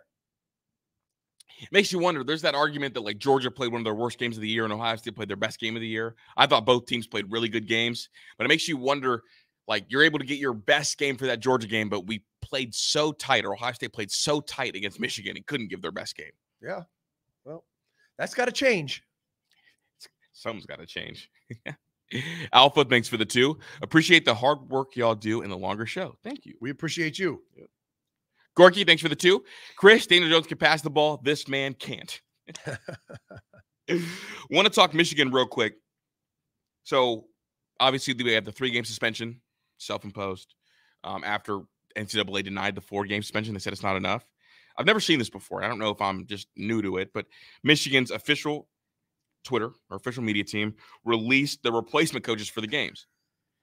Made a cool little graphic, head coaching duties, and for the ECU game, it'll be Jesse Minter. For the UNLV game, they're splitting it by half, giving Mike Hart a half and Jay Harbaugh a half. And then for the Bowling Green game, they're giving Sharon Moore the game. It's like, I've never seen this before. Good, bad, they're having fun with it. And what do you think about them having that many? I think it's great. Like, get those guys' names out there. It's similar to what Mike Vrabel did with the preseason in the Titans. Yeah. Naming a different guy head coach every game. I think it's funny because it is preseason. I mean, those 3 teams, they literally, they could just show up and they're going to win. So I also think it's like taunting the NCAA a little bit. Like, oh, I'm suspended. Look at our cute little plan. We're going to have multiple head coaches. We're going to announce them as head coaches. We're going to actually put them in the Michigan program as being 1-0 as a head coach. Like, fuck you, NCAA. I think it's fine. It's a little odd because it's not preseason. I mean, we just talked about 2007. Michigan lost to Appalachian State. God forbid they lose like the UNLV game, and then he has to answer questions like, well, do you think maybe having one head coach for the whole game would have helped? Like, it's going to be fine. It's all cute, but I don't know if I would do this. It is weird splitting it up like that. Yeah. And also, like, can we stop taunting the NCAA? Because every time they do something to taunt the NCAA gets more and more mad. Right. I'm here for it. I just want to. So Jay Harbaugh is the first half of UNLV. So he gives the pregame speech. Mike Hart gives the halftime speech. Who gives the conclusion speech at the end? Me. I'm going to go to Ann Arbor and I'm going to give the wrap-up speech after the game. They're going to do it together like a comedy special when you got 2 people up on stage. It's gonna be a blast. Zach, they're not going to lose that game, but if they do lose, like, say, the UNLV game by some freak incident, should the playoff committee overlook that because of the coaching changes that kind of happened and went down? No. If they lose to a team like that, that's atrocious. Yeah, that's fair. I just thought I would ask. Also, I don't know if you saw Jack Harbaugh is getting the assistant head coaching job, and then Ben Herbert is also becoming an associate head coach. So don't know what Jack's going to do out there. And he's just hanging out with his kid and loves Michigan. Well, he's not. Oh yeah, the one kid. Yeah, I guess you're right. Those Harbaugh genes are strong as shit, bro. They all look the same. They look identical. I thought that was just like Jim Harbaugh in like one of those old face makeups. I thought Jim Harbaugh's Snapchat gave him an old filter. That might be what it is. And honestly, that's what Jim Harbaugh could and should do, right? That should be the case. Zach, moving ahead a little bit. I don't know if you saw this. I found it very intriguing. Yesterday, Mel Tucker kind of spoke about some of the NIL issues they were having, kind of upset about a certain Big Ten team that has a war chest. You know, shout out to our guy, Jay Book, of between $12 and $13 million per year on NIL for recruits. He kind of said, how am I supposed to recruit against that? Like, we're able to get guys, but right now NIL is in a really, really bad place. Zach, first of all, who's he talking about? Second of all, should he be talking about this? First of all, stop making excuses and complaining, because I promise you, the foundation, the new 1874, 69, 34 society. 1738. They don't have $12 million, $13 million in cash assets to give out to recruits. If you're talking about like CJ Stroud inking a deal for 7 figures, that's because he plays at Ohio State and is a massive superstar. Like, Columbus has 2 million people in it. It's like the 15th biggest city in the country. There's big businesses here that want to have Ohio State players represent them. East Lansing doesn't. So move Michigan State to a big-ass city, and then maybe, like, what the fuck are you complaining about? This was disappointing to hear, because I thought Mel Tucker was a gangster. I thought he was that fucking confident, cigar in his mouth. Ain't no excuses. We're coming for people's necks, throats. This motherfucker's out here complaining. That's disappointing to see. Bro, did you read the one quote? I read all the quotes. I don't know how we can expect to win the Big Ten and get in the playoffs and win a national championship if we don't have the best players. That felt like the most complaining I've heard from Mel. Well, he's feeling the pressure right now. He's a $10 million man that ain't winning. Is that the hot seat talking? That's the hot seat talking. He's got a burnt butt, and he's don't know what to do. His ass hurts from how hot his seat is. So it sounds like, I mean, I saw that Jay Book listened to the Valancini show or whatever, Valenti show, that they're kind of, Michigan State's kind of putting out to all the local media there. It's Ohio State that has $12 million, and they're the reason we can't recruit. First of all, Ohio State and Michigan State do not recruit the same caliber players. No. They don't. Like, Michigan State is not going to beat Ohio State on a kid. No. Unless it's just some massively absurd NIL deal. But you know what? I'd stop complaining, and I'd get to work on building your NIL fund. Collectives. Get the collective going. If they're not raising enough money, help them out. Figure it out. You got big donors. Like, there's people with money that went to Michigan State. Call Draymond Green up. Yeah, call Draymond Green. Just wait till he's done punching Jordan Poole, then give him a ring. Zach, the other part of this. Call Magic Johnson. Call Draymond Green. Call Dan Gilbert. Now, those are just off the top of my head. I know they have other people. Probably they definitely have graduates that aren't sports figures that have millions and millions of dollars. I was surprised that he took aim at Ohio State, or like seemed to take aim at Ohio State, because Zach, pre-NIL was Michigan State landing kids over Ohio State? No. Like, that program was built on developing players and really good evaluations. They weren't landing all the 5 stars. That's never how it was. No, and you know what? If he's really this big of a complainer about it, if it's really that big of an issue, you're getting overpaid to coach Michigan State. Donate $5 million to NIL every year and keep 5. Then you might actually keep your job and keep making money, because you can complain all you want. You're actually going to get fired if you don't win. Now, what if this complaining is more to light a fire under the NIL basis? Could that be a part of it, or is that something you do behind closed doors and not in an interview? I mean, listen, maybe he's to the point where he's tried to do it behind closed doors and they aren't getting the shit going, so he's got to say it publicly. Yeah, they need one of us, it sounds like. They need us to get it going over there. Yeah, for real. Yeah, we'll talk about it. You'll have a gee whiz, and you will have an interview with the AD very, very quickly, because that's how it works over here. Jake, thanks for the 5. Zach, thoughts on Bobby Carpenter? Saw he started a new podcast. Do y'all got beef? I don't have beef with Bobby. I mean, we're not friends or anything, but that's great. Good for him. We just exist. Wish him success. Right. I mean, he's already had plenty of success, but wish him more success.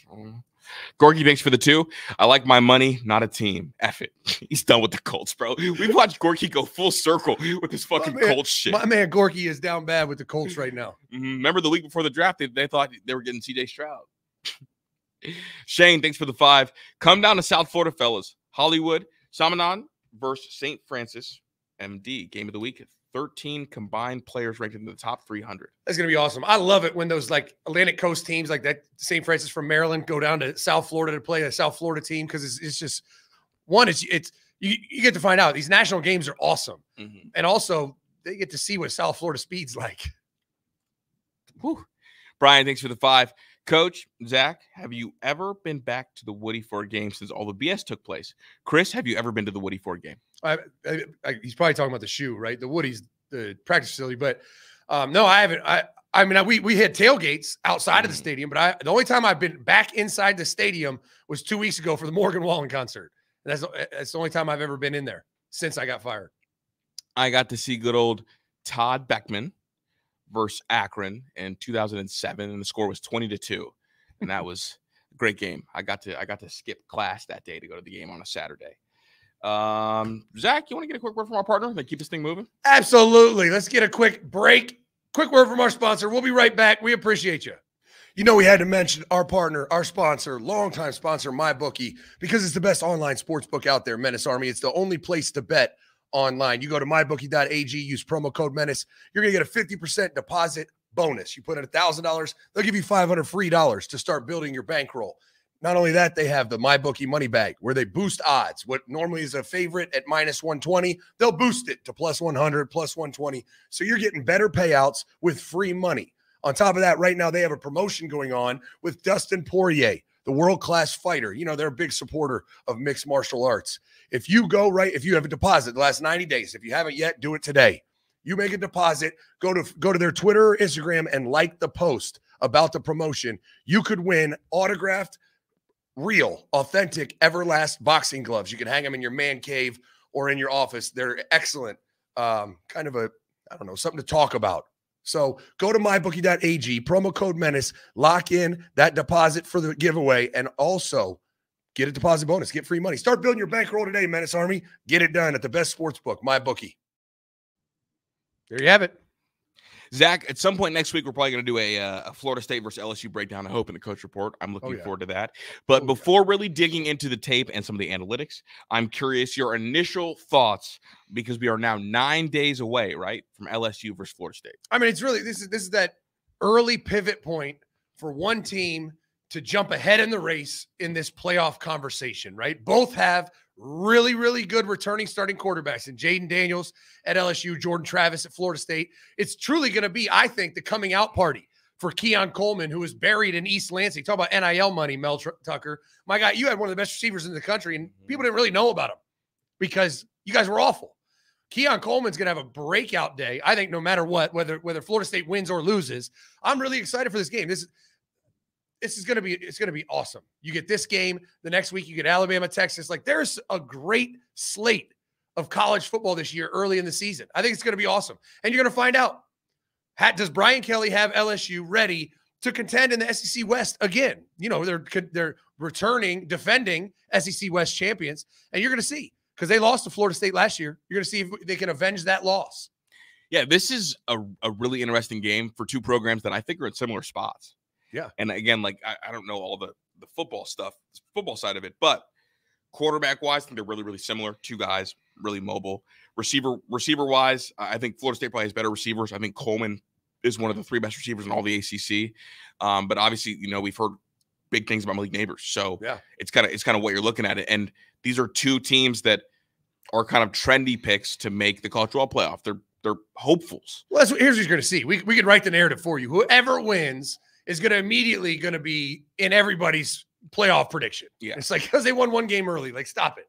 Like, we don't know that yet. Like, I won't put out a playoff prediction. I mean, we talk about it, and I talk about the teams that I think could have a chance, but there's no way to know what these teams are going to develop into until about week 6, 7, 8.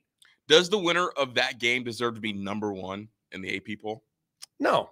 Really? Well, there shouldn't be a poll. Okay. But that doesn't mean just because they'll be more accomplished than any other team in the country. Yeah, what does that matter? That doesn't mean they're the best team in the country. The poll should be who's the best team in the country. And just because they actually played a game and won, somebody has to win. Right. What if they both are not as good as advertised? If they both look terrible, then it's like you blame the defenses for being really good. Like right. Their overreaction should be crazy after the body of work is not there yet. I mean, you got to look at the full roster. I mean, Georgia's going to go out and play a nobody, win by 60, and now you're going to say, oh, Florida State's better than Georgia. Why? Because they actually played someone? Georgia looked fantastic against that shitbag team they played. Yeah, facts. Well, early in the year, you had Oregon, Georgia last year, so everyone's like, hey, that's the number one team in the country. Yeah, right. The shit out of Oregon. Beat the brakes off of Oregon. That shit was super sexual. Is that the most exciting non-Ohio State game, Zach, next week? Oh, absolutely. And then, not even close. Then what? Your school, Florida, plays Utah. Utah is going to be a good one. It's on Thursday. Mm-hmm. Like, this is going to be so awesome. I can't wait, man. I feel like Christmas is next week. Yeah.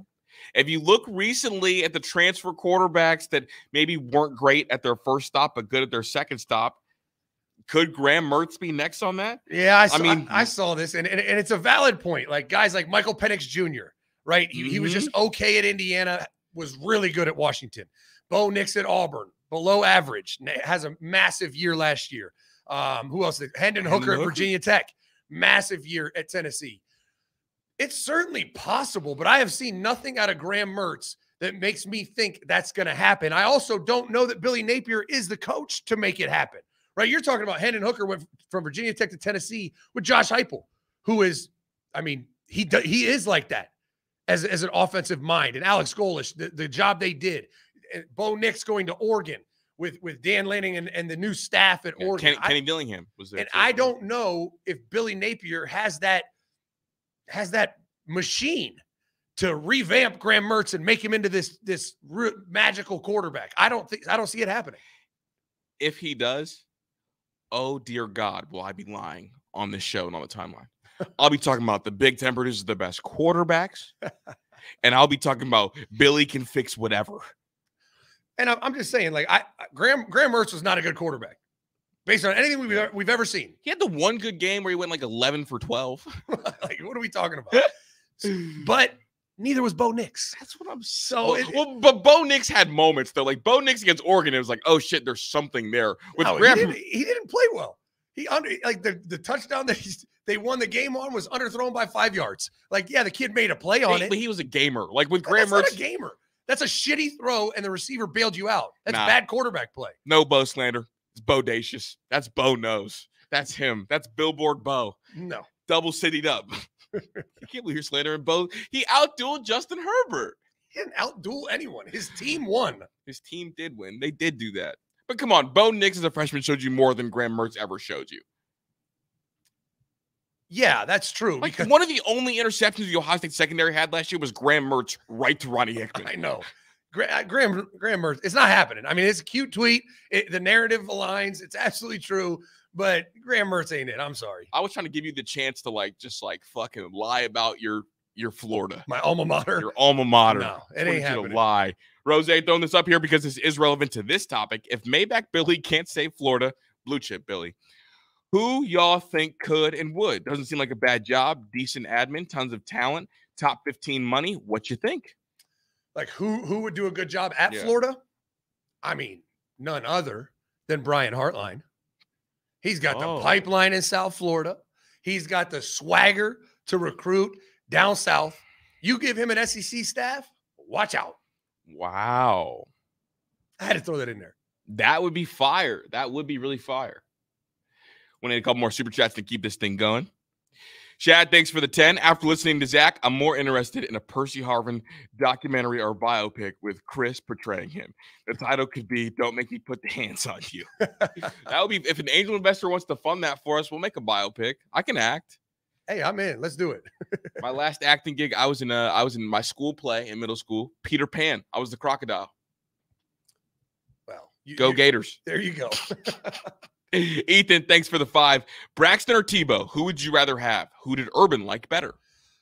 You're talking about two great players, but I would take Braxton because he's faster, better athlete, better thrower.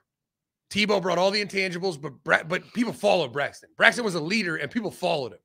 Now, Tebow was maybe tougher, but he's better on 4th and 1. But I'm taking Braxton for the full body of work for sure. There it is. Shad, thanks for the 5. I blame Saban coming to Bama for pushing Urban over the edge. Ooh. I mean, that was a big part of it. Big part of it. The Playmaker, thanks for the 5. Sub coach, just had my fantasy draft last night. Drafted Garrett Wilson, Michael Thomas off your commentary. Got JSN on the bench. I'm trying to go all zone 6 on my fantasy team. I need Garrett, Terry, Michael. Give me JSN, Chris. Paris, Chris. That's the only list I'm going to have. Mm-hmm. And as they fall, I'm like, shit, I better grab one here. Or I'm not going to have my guys. I need a zone 6 fantasy receiver core. Are you going no running backs? The school of Chris Drew? No. That's fucking stupid. Don't draft a running back. You have to draft a running back. I won a league last year without drafting a running back. But you had to have one in the game. Yeah. I ended up picking up Kenneth Walker right after the draft. Debo, thanks for the 5. Hell yeah, coach. Loving the shirt. I'm about to rock my One Not Done shirt today. By the way, Kyle for Heisman. Hey, don't you know? The West Dakota Heisman. There it is. Don't you know? Chris's hoodie in the building. West Dakota, stand up. Avery, thanks for the 10.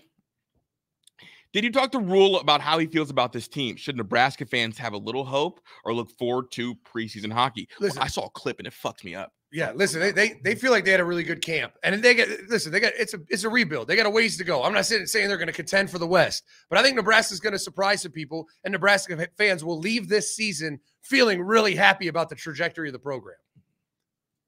Avery, thanks for the 5. Did Urban change a lot going from Florida to Ohio State? Oh yeah, mainly in recruiting, because it was such a pain in the ass. The kids he recruited at Florida, getting them to go to class, trying to get them off drugs, like. Once he came to Ohio State, just regionally, culturally, he recruited more Midwest kids.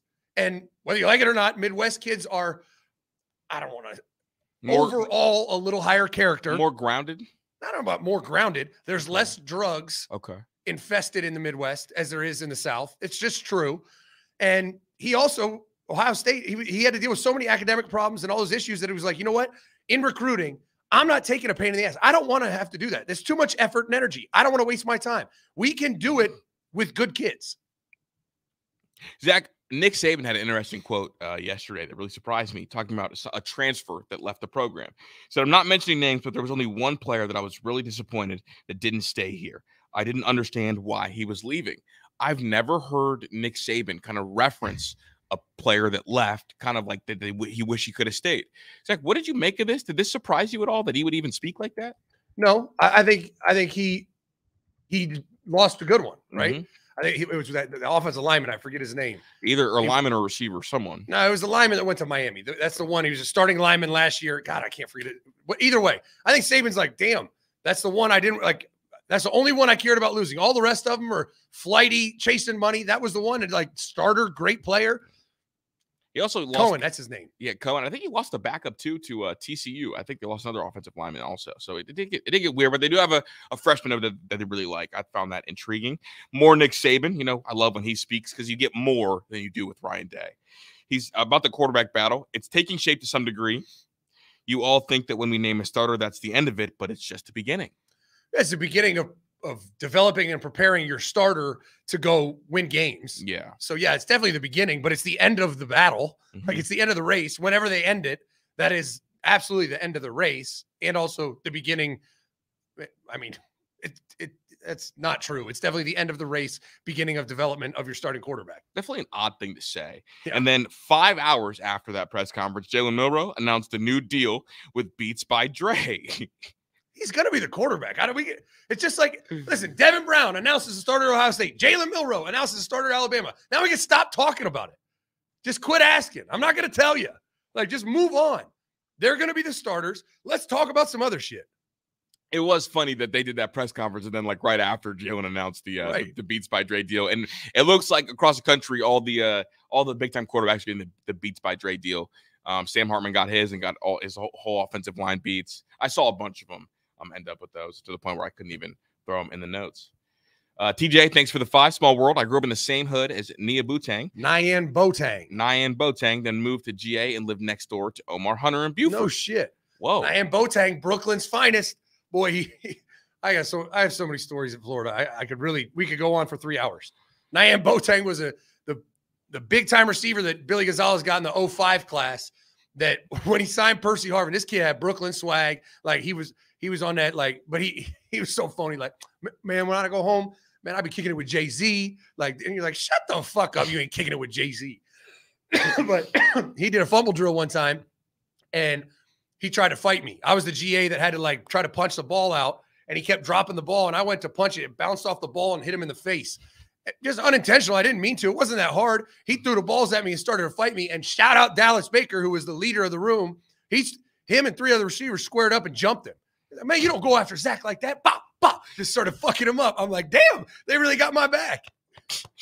Hey, and that's when I knew Dallas was a real one. I would have seen my whole life flash before my eyes. I probably would have ran, bro. If I was a GA, making what, $450 a month?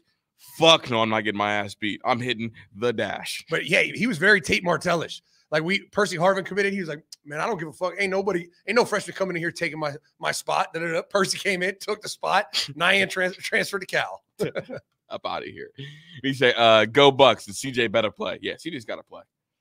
Or we will ride. Shout out CJ Hicks. Yes. Sprat, thanks for the 5. Can't wait for NCAA 24 to release. I'm so pumped to lead Boise State to a natty in Dynasty mode. Bro, the blue turf used to hurt my eyes when I played the game. Absolutely. I'm coaching. Is coaching really like having extra children? I'm still very good friends with my high school OC. Absolutely it is. Absolutely. If done right, you don't lose. I mean, you stay in contact. That's a lifetime relationship. Mm-hmm. Now, there's a bunch of phony ass coaches that say it is, and then they don't even check on their guys or talk to them ever again. Oof, brutal stuff. Want to talk about Georgia real quick. Bear Alexander spoke about why he left Georgia. Now, he was in line to start this year and kind of be in the middle, kind of be the next up after Jalen Carter on that defensive line. Obviously, went out west to join Alex Grinch and USC. And the reason was this: if I can't trust you with what you say, I'm out. That's what it got to at Georgia. Zach, what does this mean? Translate this for me. It means they told him he'd be in the mix to be a starter, and he wasn't good enough. He didn't perform well enough to start, and he felt lied to. It's like, bitch, you didn't get lied to. You didn't do your part. We thought you were going to be the starter because you should develop and work hard and grind and become the starter. The talent is there, and he didn't. He didn't get it done. And now he's like, that's why I left, because them coaches lied to me. I hate that shit with fucking players. No, that coach didn't lie to you. You know how many times coaches lie to you? Very, very small percentage of the time. Most of the time is you hear what you want to hear. You don't follow through. It doesn't play out how you envision it playing out. And you want to blame the coaches. That's excuse-making bullshit. I'm out on Bear Alexander. That's some soft-ass shit. Out there at USC now. He's going to play out there. They're going to need him out there. Alex Grinch is going to need him out there. Like you said, you used to reference that it's like you got to hold up your end of the bargain and the coach will hold up their end of the bargain because they want to win, you want to play. That's it. If you don't wait, do we really think that Kirby Smart, he was the best D tackle outside of Jalen Carter, and Kirby Smart said, don't play him? Get the fuck out of here. Yeah. Now, I was going to say some Ohio State shit there, but I just want to get a quick word from our partners and get it going. Our last sponsorship coming in hot. Go check it out. AURA.com/menace. This show's sponsored by Aura, an online protection tool powered by AI. What isn't nowadays, right?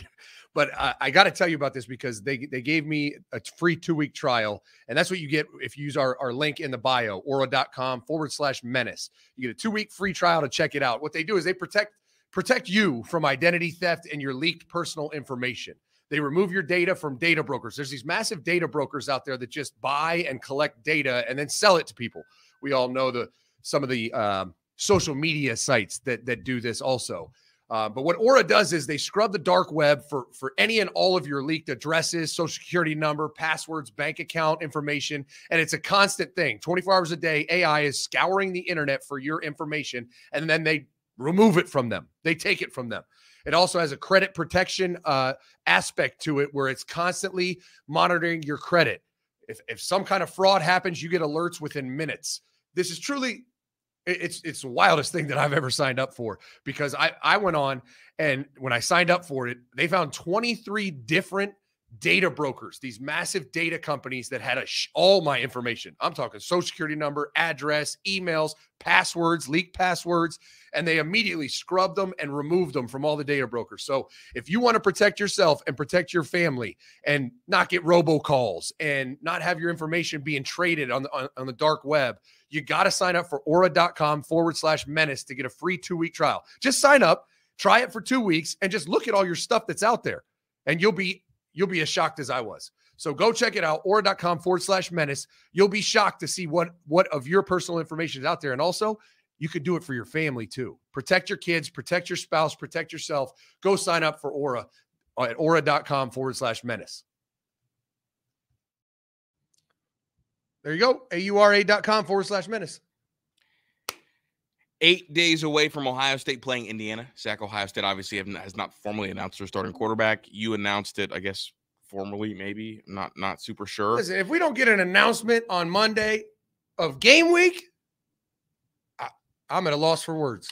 Yeah, I'm surprised, and I wanted to ask at this point, how can you continue this competition? Because you told me before the show you do the 2 scrimmages and then no more, right?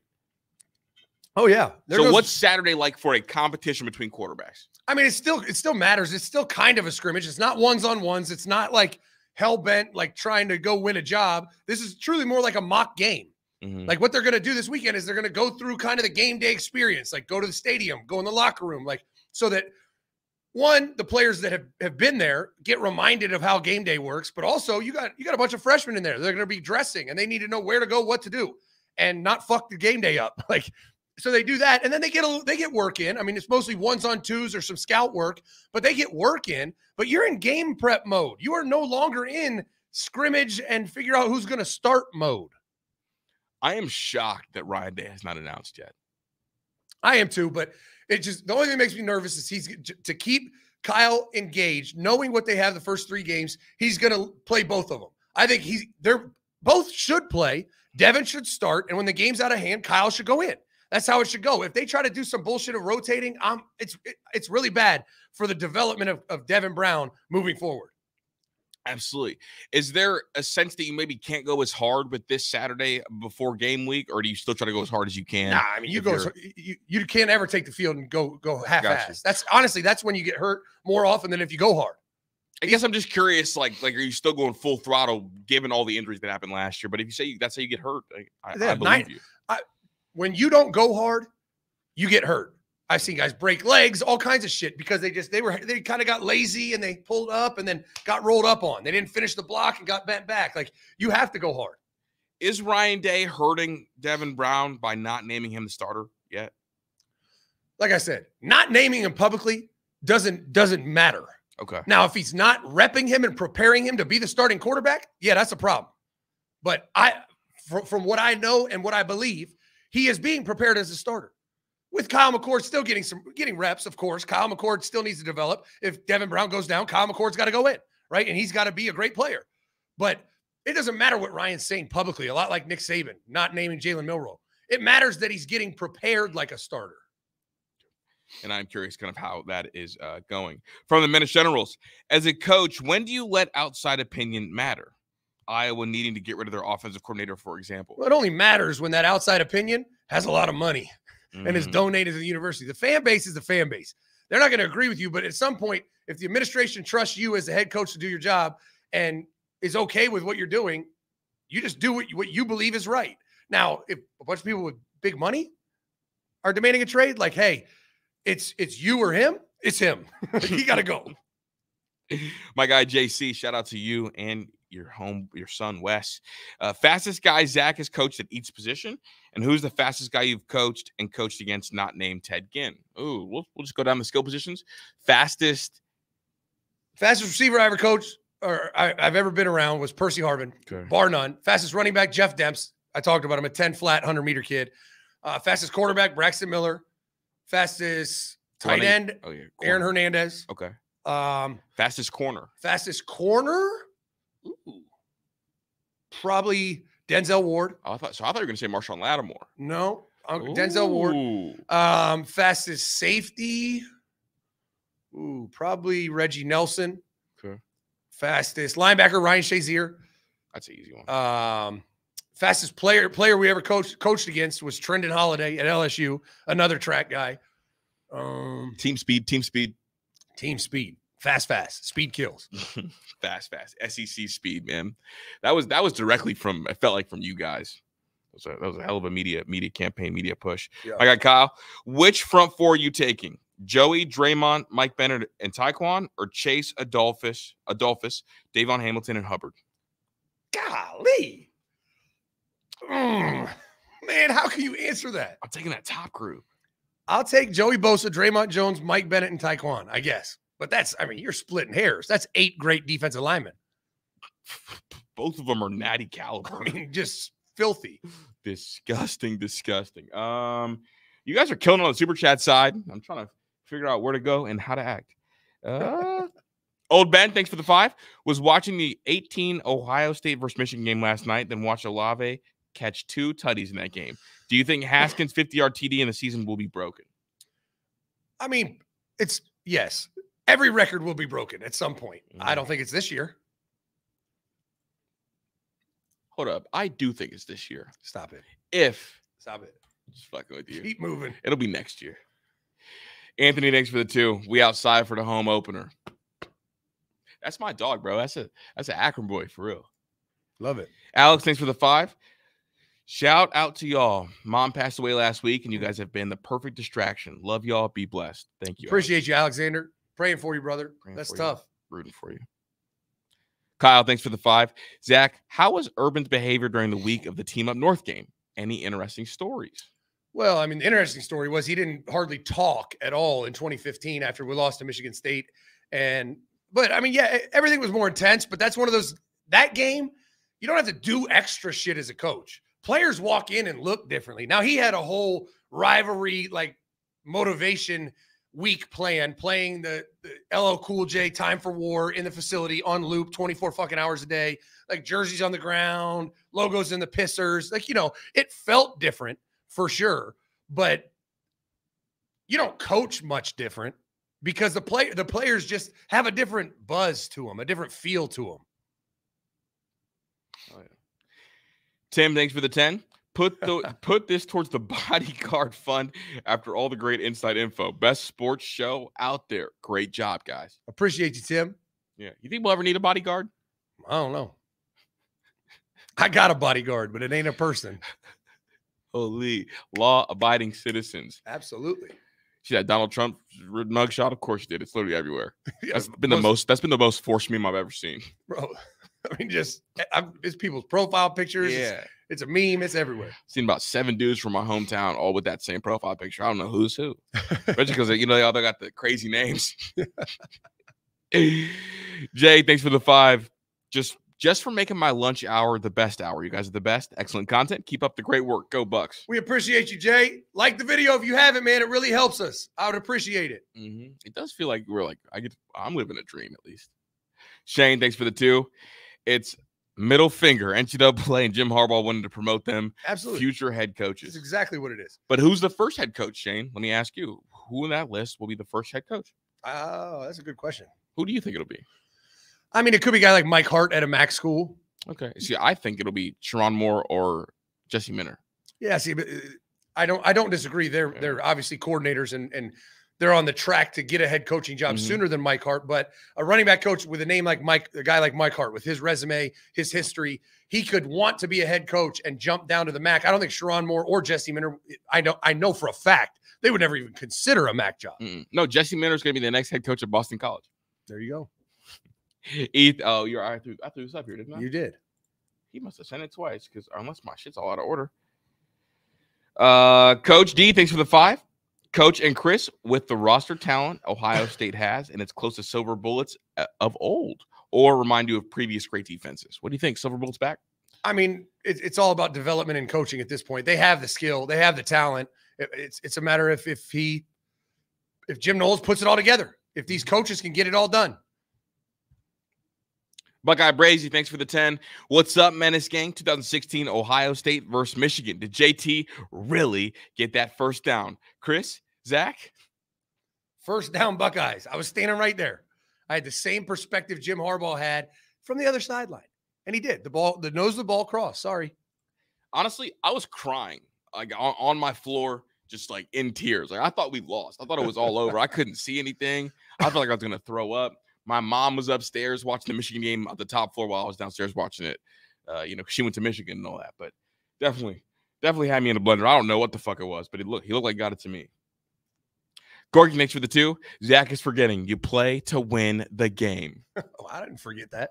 Who forgot that? Sean, welcome to the live stream. Listen to every episode on Spotify. Y'all occupy my hour-and-a-half commute from work. Props, gents. Appreciate you, Sean. Heck yeah. Shad, thanks for the 5. Speaking of an untold story, that hit Tebow took against Kentucky should have led to violence. Well, here's the fun part about that. When Tebow got knocked out cold, I'll tell that story real quick. So I was the GA up in the box, right? We had Billigans. Let me think about it. Our backup quarterback, who I believe was John Brantley at the time, signaled in the plays, right? I'm the only person on the staff who knew the signals like John Brantley did. Tebow, it's a zero pressure and empty. Tebow saw it. He's going to drift and throw a touchdown. But what was supposed to happen, he was supposed to bring someone in to protect the backside. He just didn't. He forgot. And so he got blindsided really in his face, but he's looking this way, and got knocked out cold. The minute he did, I had to sprint faster than I've ever sprinted in my life from all the way up in the press box to the sideline so that I could signal the plays because we had no one else to do it. Oh, because the backup quarterback's got to go in. Got to go in the game. But Tebow was out cold. That is crazy as shit. Kasai, my guy, Buckeye legend over here on the Twitter side. Zach, thanks for the 5. Tommy V, thanks for the 5. Other than Burrow, Chase, and Jefferson, who is the best trio? Who? Tua, Hill, and Waddle. It could be. Aaron Rodgers, Garrett, and Lazard? No. I don't know. That's a good question. Gabe Davis, Josh Allen, and Diggs? No. I don't know. I'm going to have to think about it. That's a great question. The best trio. So what about A.J. Brown, Devontae Smith, and Jalen Hurts? Oh, yeah, that's a really good one. That's probably the one. Yeah, I'm going to go with that. Devontae Smith, A.J. Brown, and Jalen Hurts. I'm going to go with Daniel Jones, Darren Waller, and Paris Campbell. Yeah, see, you won't slick talk Paris because in Paris we trust. No, but Daniel Jones just takes you out of the mix. Yeah. You mean Jim Carrey? Alex, thanks for the 2. Are we going to run a 4-3 with a 4-2-5 package? It's how you classify Sonny Styles. It's a nickel package, and Sonny's going to be that hybrid. Mm-hmm. Mike Tate, thanks for the 5. Menace to Sports, a.k.a. If Airing Things Out was podcast. I love the show. Zach, how and when did you come up with the Zone 6 nickname? Shout out Gucci. It was a meeting with my players, and we were talking about different ones, and that was Gucci Mane. It was and is a big deal, and all he did was shout out Zone 6. Yep. And all my players listen to rap, obviously, and it just made sense. The end zone, you get 6 points. It was culturally relevant to young kids recruiting. It was great. It was perfect. The perfect name. East Atlanta Santa. East Atlanta Santa, baby. Bro, you remember when he dropped that Christmas album? Oh, bro, so fire. I played every year on Christmas. That shit had me in a chokehold, still has me in a chokehold. When he dropped that, we were in bowl prep. I would play in my meeting room. I had a nice sound system, and my players would lose their shit. Terry McLaurin would lose his fucking mind every time. East Atlanta Santa with a body on his belt. That shit was so hard. That shit was ridiculous, bro. Gucci. Oh, man, that's bringing back memories. Kasai, thanks for the 5. This Buckeye defense will be the best in the college football playoff era. JTT, Sonny, CJ Hicks, Tommy E, Kenyatta, Jack Sawyer, Burke, Hancock, Iggy, and Devin Brown at QB. It's natty season. Oh, you can tell season's coming. Them hot takes coming out. It's natty season. Buckeye Nation is feeling the buzz. Oh, we win the sneaky natty. It's really up. Fuck everybody else. Mr. X, thanks for the 1,000 yen. I don't know what that means, but I appreciate it. It's about $7. Oh, that's awesome. I appreciate it. Ibar, thanks for the 2. And Mr. X, thanks for the 1,000 yen again. Zach, is it true that Florida tried to campaign Percy in 2008, but he didn't care to respond to Florida? I think Percy Harvin is the best college football player ever, and even Cam Newton said it. He is. I don't know about the campaign, Percy not responding. I don't remember that, but he's the best football player I've ever seen. Ever. Even Urban said. I mean, Pete Carroll said it. Pete Carroll said it, which is actually insane. The more you think about it. Thanks for the 2, my guy. Hot take: Jack Sawyer has a better year than JTT. I am on that train with you. I disagree, but I think Jack Sawyer's gonna have a good year. The Rod Farva, love you, bro. Thanks for the 10, bro. Rod, for all the chat demons out there, Rod deserves so much credit because we accidentally blocked bro for like 6 months, and he never wavers. Never once. We appreciate you, Rod. Rod, thanks for the 10. Can you detail the difference in how SEC programs practice compared to Big Ten programs? And is that a major difference between the two, and why the SEC has better postseason success? I mean, I think overall the SEC is better coached than the Big Ten, but I've really only been involved with Urban's practices, and they're as hard and as detailed of a practice as you could ever have. But I think the biggest issue is talent. The talent gap is so wide between the SEC and Big Ten, especially outside of the Ohio States. And that's the biggest issue. I mean, I think the Big Ten practice is hard, but the SEC is definitely better coached. And all you have to do is look at coaching salaries, right? You look at the staff salaries in the SEC compared to the Big Ten, you're going to have the better coaches because you're going to hire them away from the Big Ten if they're that good. There you go. We also talked about how like the distribution of coaches. Like sometimes in the Big Ten, the best coaches don't end up at the best programs. Yeah. In the SEC, the best coaches end up at the best programs. Yep. Tommy V, thanks for the 2. Best trio in college football, QB and 2 wide receivers. There's a couple good ones. Can I float one to you? Go ahead. Xavier Worthy, A.D. Mitchell, and Quinn Ewers. It's tough to argue with that one. That's for sure. I was going to leave you your Florida State trio.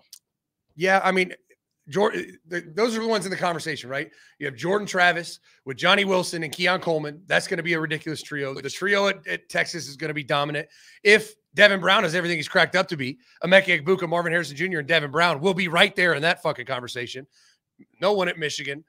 No one at Penn State. I don't know. Tanner Mordecai, CJ Wood. I think hello. Those are the ones right now.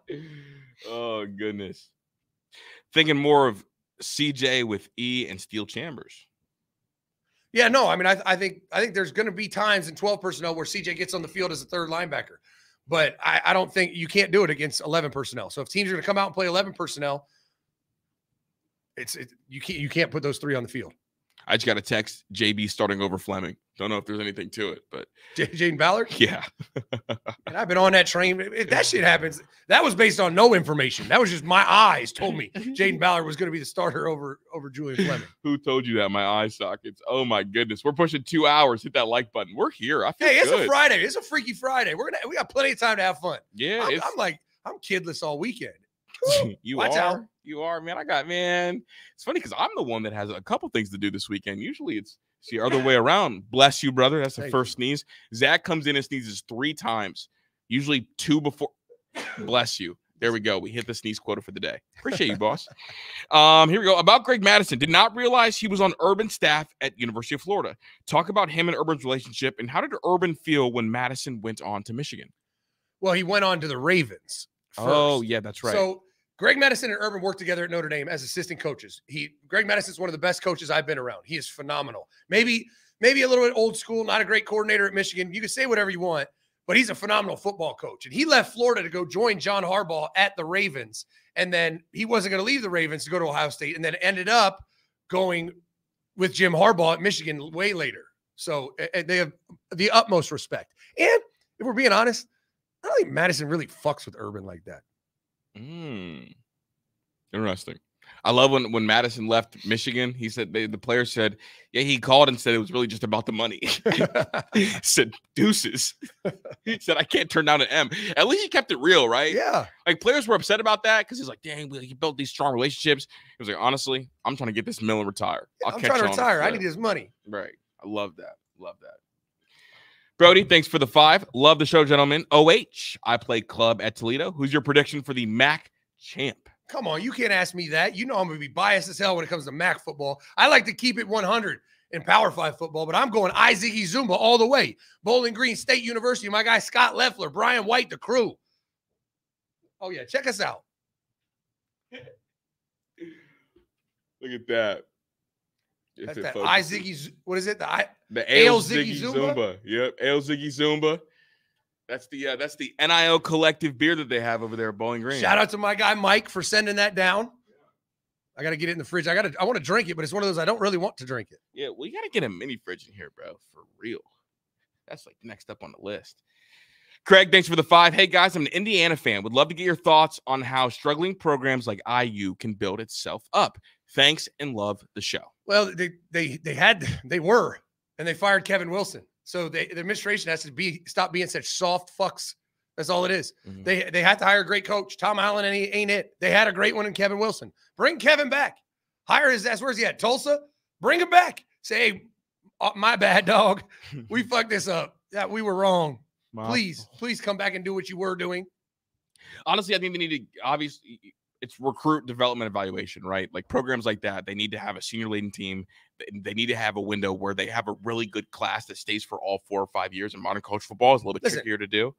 They need to do one thing and one thing only, because I'm joking. They're not going to hire Kevin Wilson back, obviously. There is a guy that they need to hire. They need to hire Justin Fry. Facts. Go hire Justin Fry, and I promise you, he's going to build it back. Culture guy.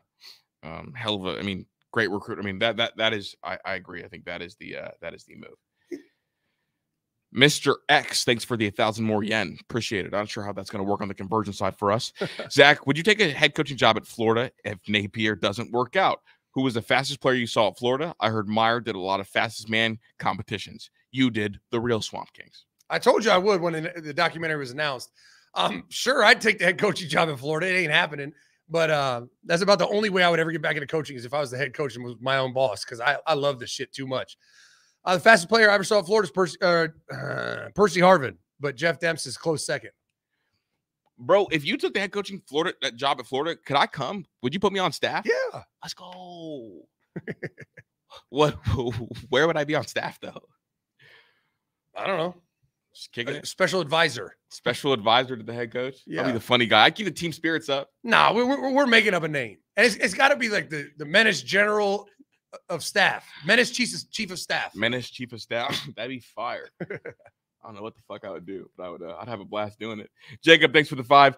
Zach, my gay friend Brian tells me he watches your show, and now he's going to start talking balls with his friends. Well, that's good for Brian. See, we're accepted in the alphabet community. I love it. You guys are going crazy with the super chats. Zach, did you coach Dane Sanzenbacher? Thoughts? I loved Dane so much. That son of a bitch was tough as shit. Didn't coach him, never met him. Heard he's a good dude. Oh, all right. Well, last thing. When you were with Urban at Florida, did Urban keep track of the Ohio State-Michigan rivalry? Obviously, he was a busy man, but did he give a shit about Ohio State before he coached there? So he did. He cared about it if we could watch it. I think there was only one time where we got to watch it because we played like a really early game because Ohio State Michigan used to be the week before Thanksgiving. Yeah. And down in Florida, you played Florida State the Saturday after Thanksgiving. So you always played a cupcake the week that Ohio State played Michigan. And so I think there was one time I hauled ass and made it home to watch it. I know Urban watched it when he could, and he paid attention to who won, but you're so busy as a coach. You can't you can't fan out. Facts. Chris, the UF ball handler. I would not be a ball boy. If I went down there, I wouldn't do that. Towel boy, hub analyst. Now you're talking. Zach knows my hub knowledge does run deep. Chris's addiction to porn is through the roof. No, it's not an addiction. It's studies. It's he's learning. I enjoy art and science and art and biology. Yes, exactly what it is. Oh, porn is just art and biology. That's all it is. It really is. It's like I enjoy good music. I enjoy good football. I enjoy good porn. Like I don't have an addiction to it. Yes, sir. Rod, thanks for the 5. You were part of this. You were part of 6 Ohio State Michigan practices. How different was the practice in 2015 after the loss to Sparty? I've talked about it a couple of times. I mean, the biggest difference was Urban was absolutely just broken, destroyed, and he didn't come back to life until pregame in Ann Arbor. Like the whole week, he was non-existent. The coaches were holding it together. The players were going hard, and he was like, I mean, post-practice speeches, like meals, like he was a zombie. Mm-hmm. Zach, get me the fuck up out of here, bro. Great show. Look at that. Almost 2 hours. I told you we were going to get there eventually. That Swamp Kings got us going. It gave us the juice. Be a friend. Tell a friend. If you love this show, hit that share button. Post it on Twitter. Send it to your friends, group chats. Tell them, hey, you got to watch the real Swamp Kings documentary. We're going to put it out on micro content. It's time to blow up, Menace Army, and we need your help. So like the video, subscribe if you haven't, and share it with a friend. We got another super chat. Brick, thanks for the 5. Coach, did you ever recruit Eric Page from Holland, Springfield High School? He left college too early, in my opinion. What are your thoughts about him leaving? I didn't recruit him. I'm not familiar with him, but I can check him out. Oh, here you go. Look at Fish. I know Fish. He said my brother Gary Fisher played for Urban at BG and me. BG and me, then Matt Drills was prison-like. They were real. And they're not like that anymore. They don't do the grappling anymore because kids started like there was a risk of injury. But that shit used to be wild. But anyways, we're out of here. It's Friday. Go get your freak on, Menace Army. Get your dick wet. Menace out.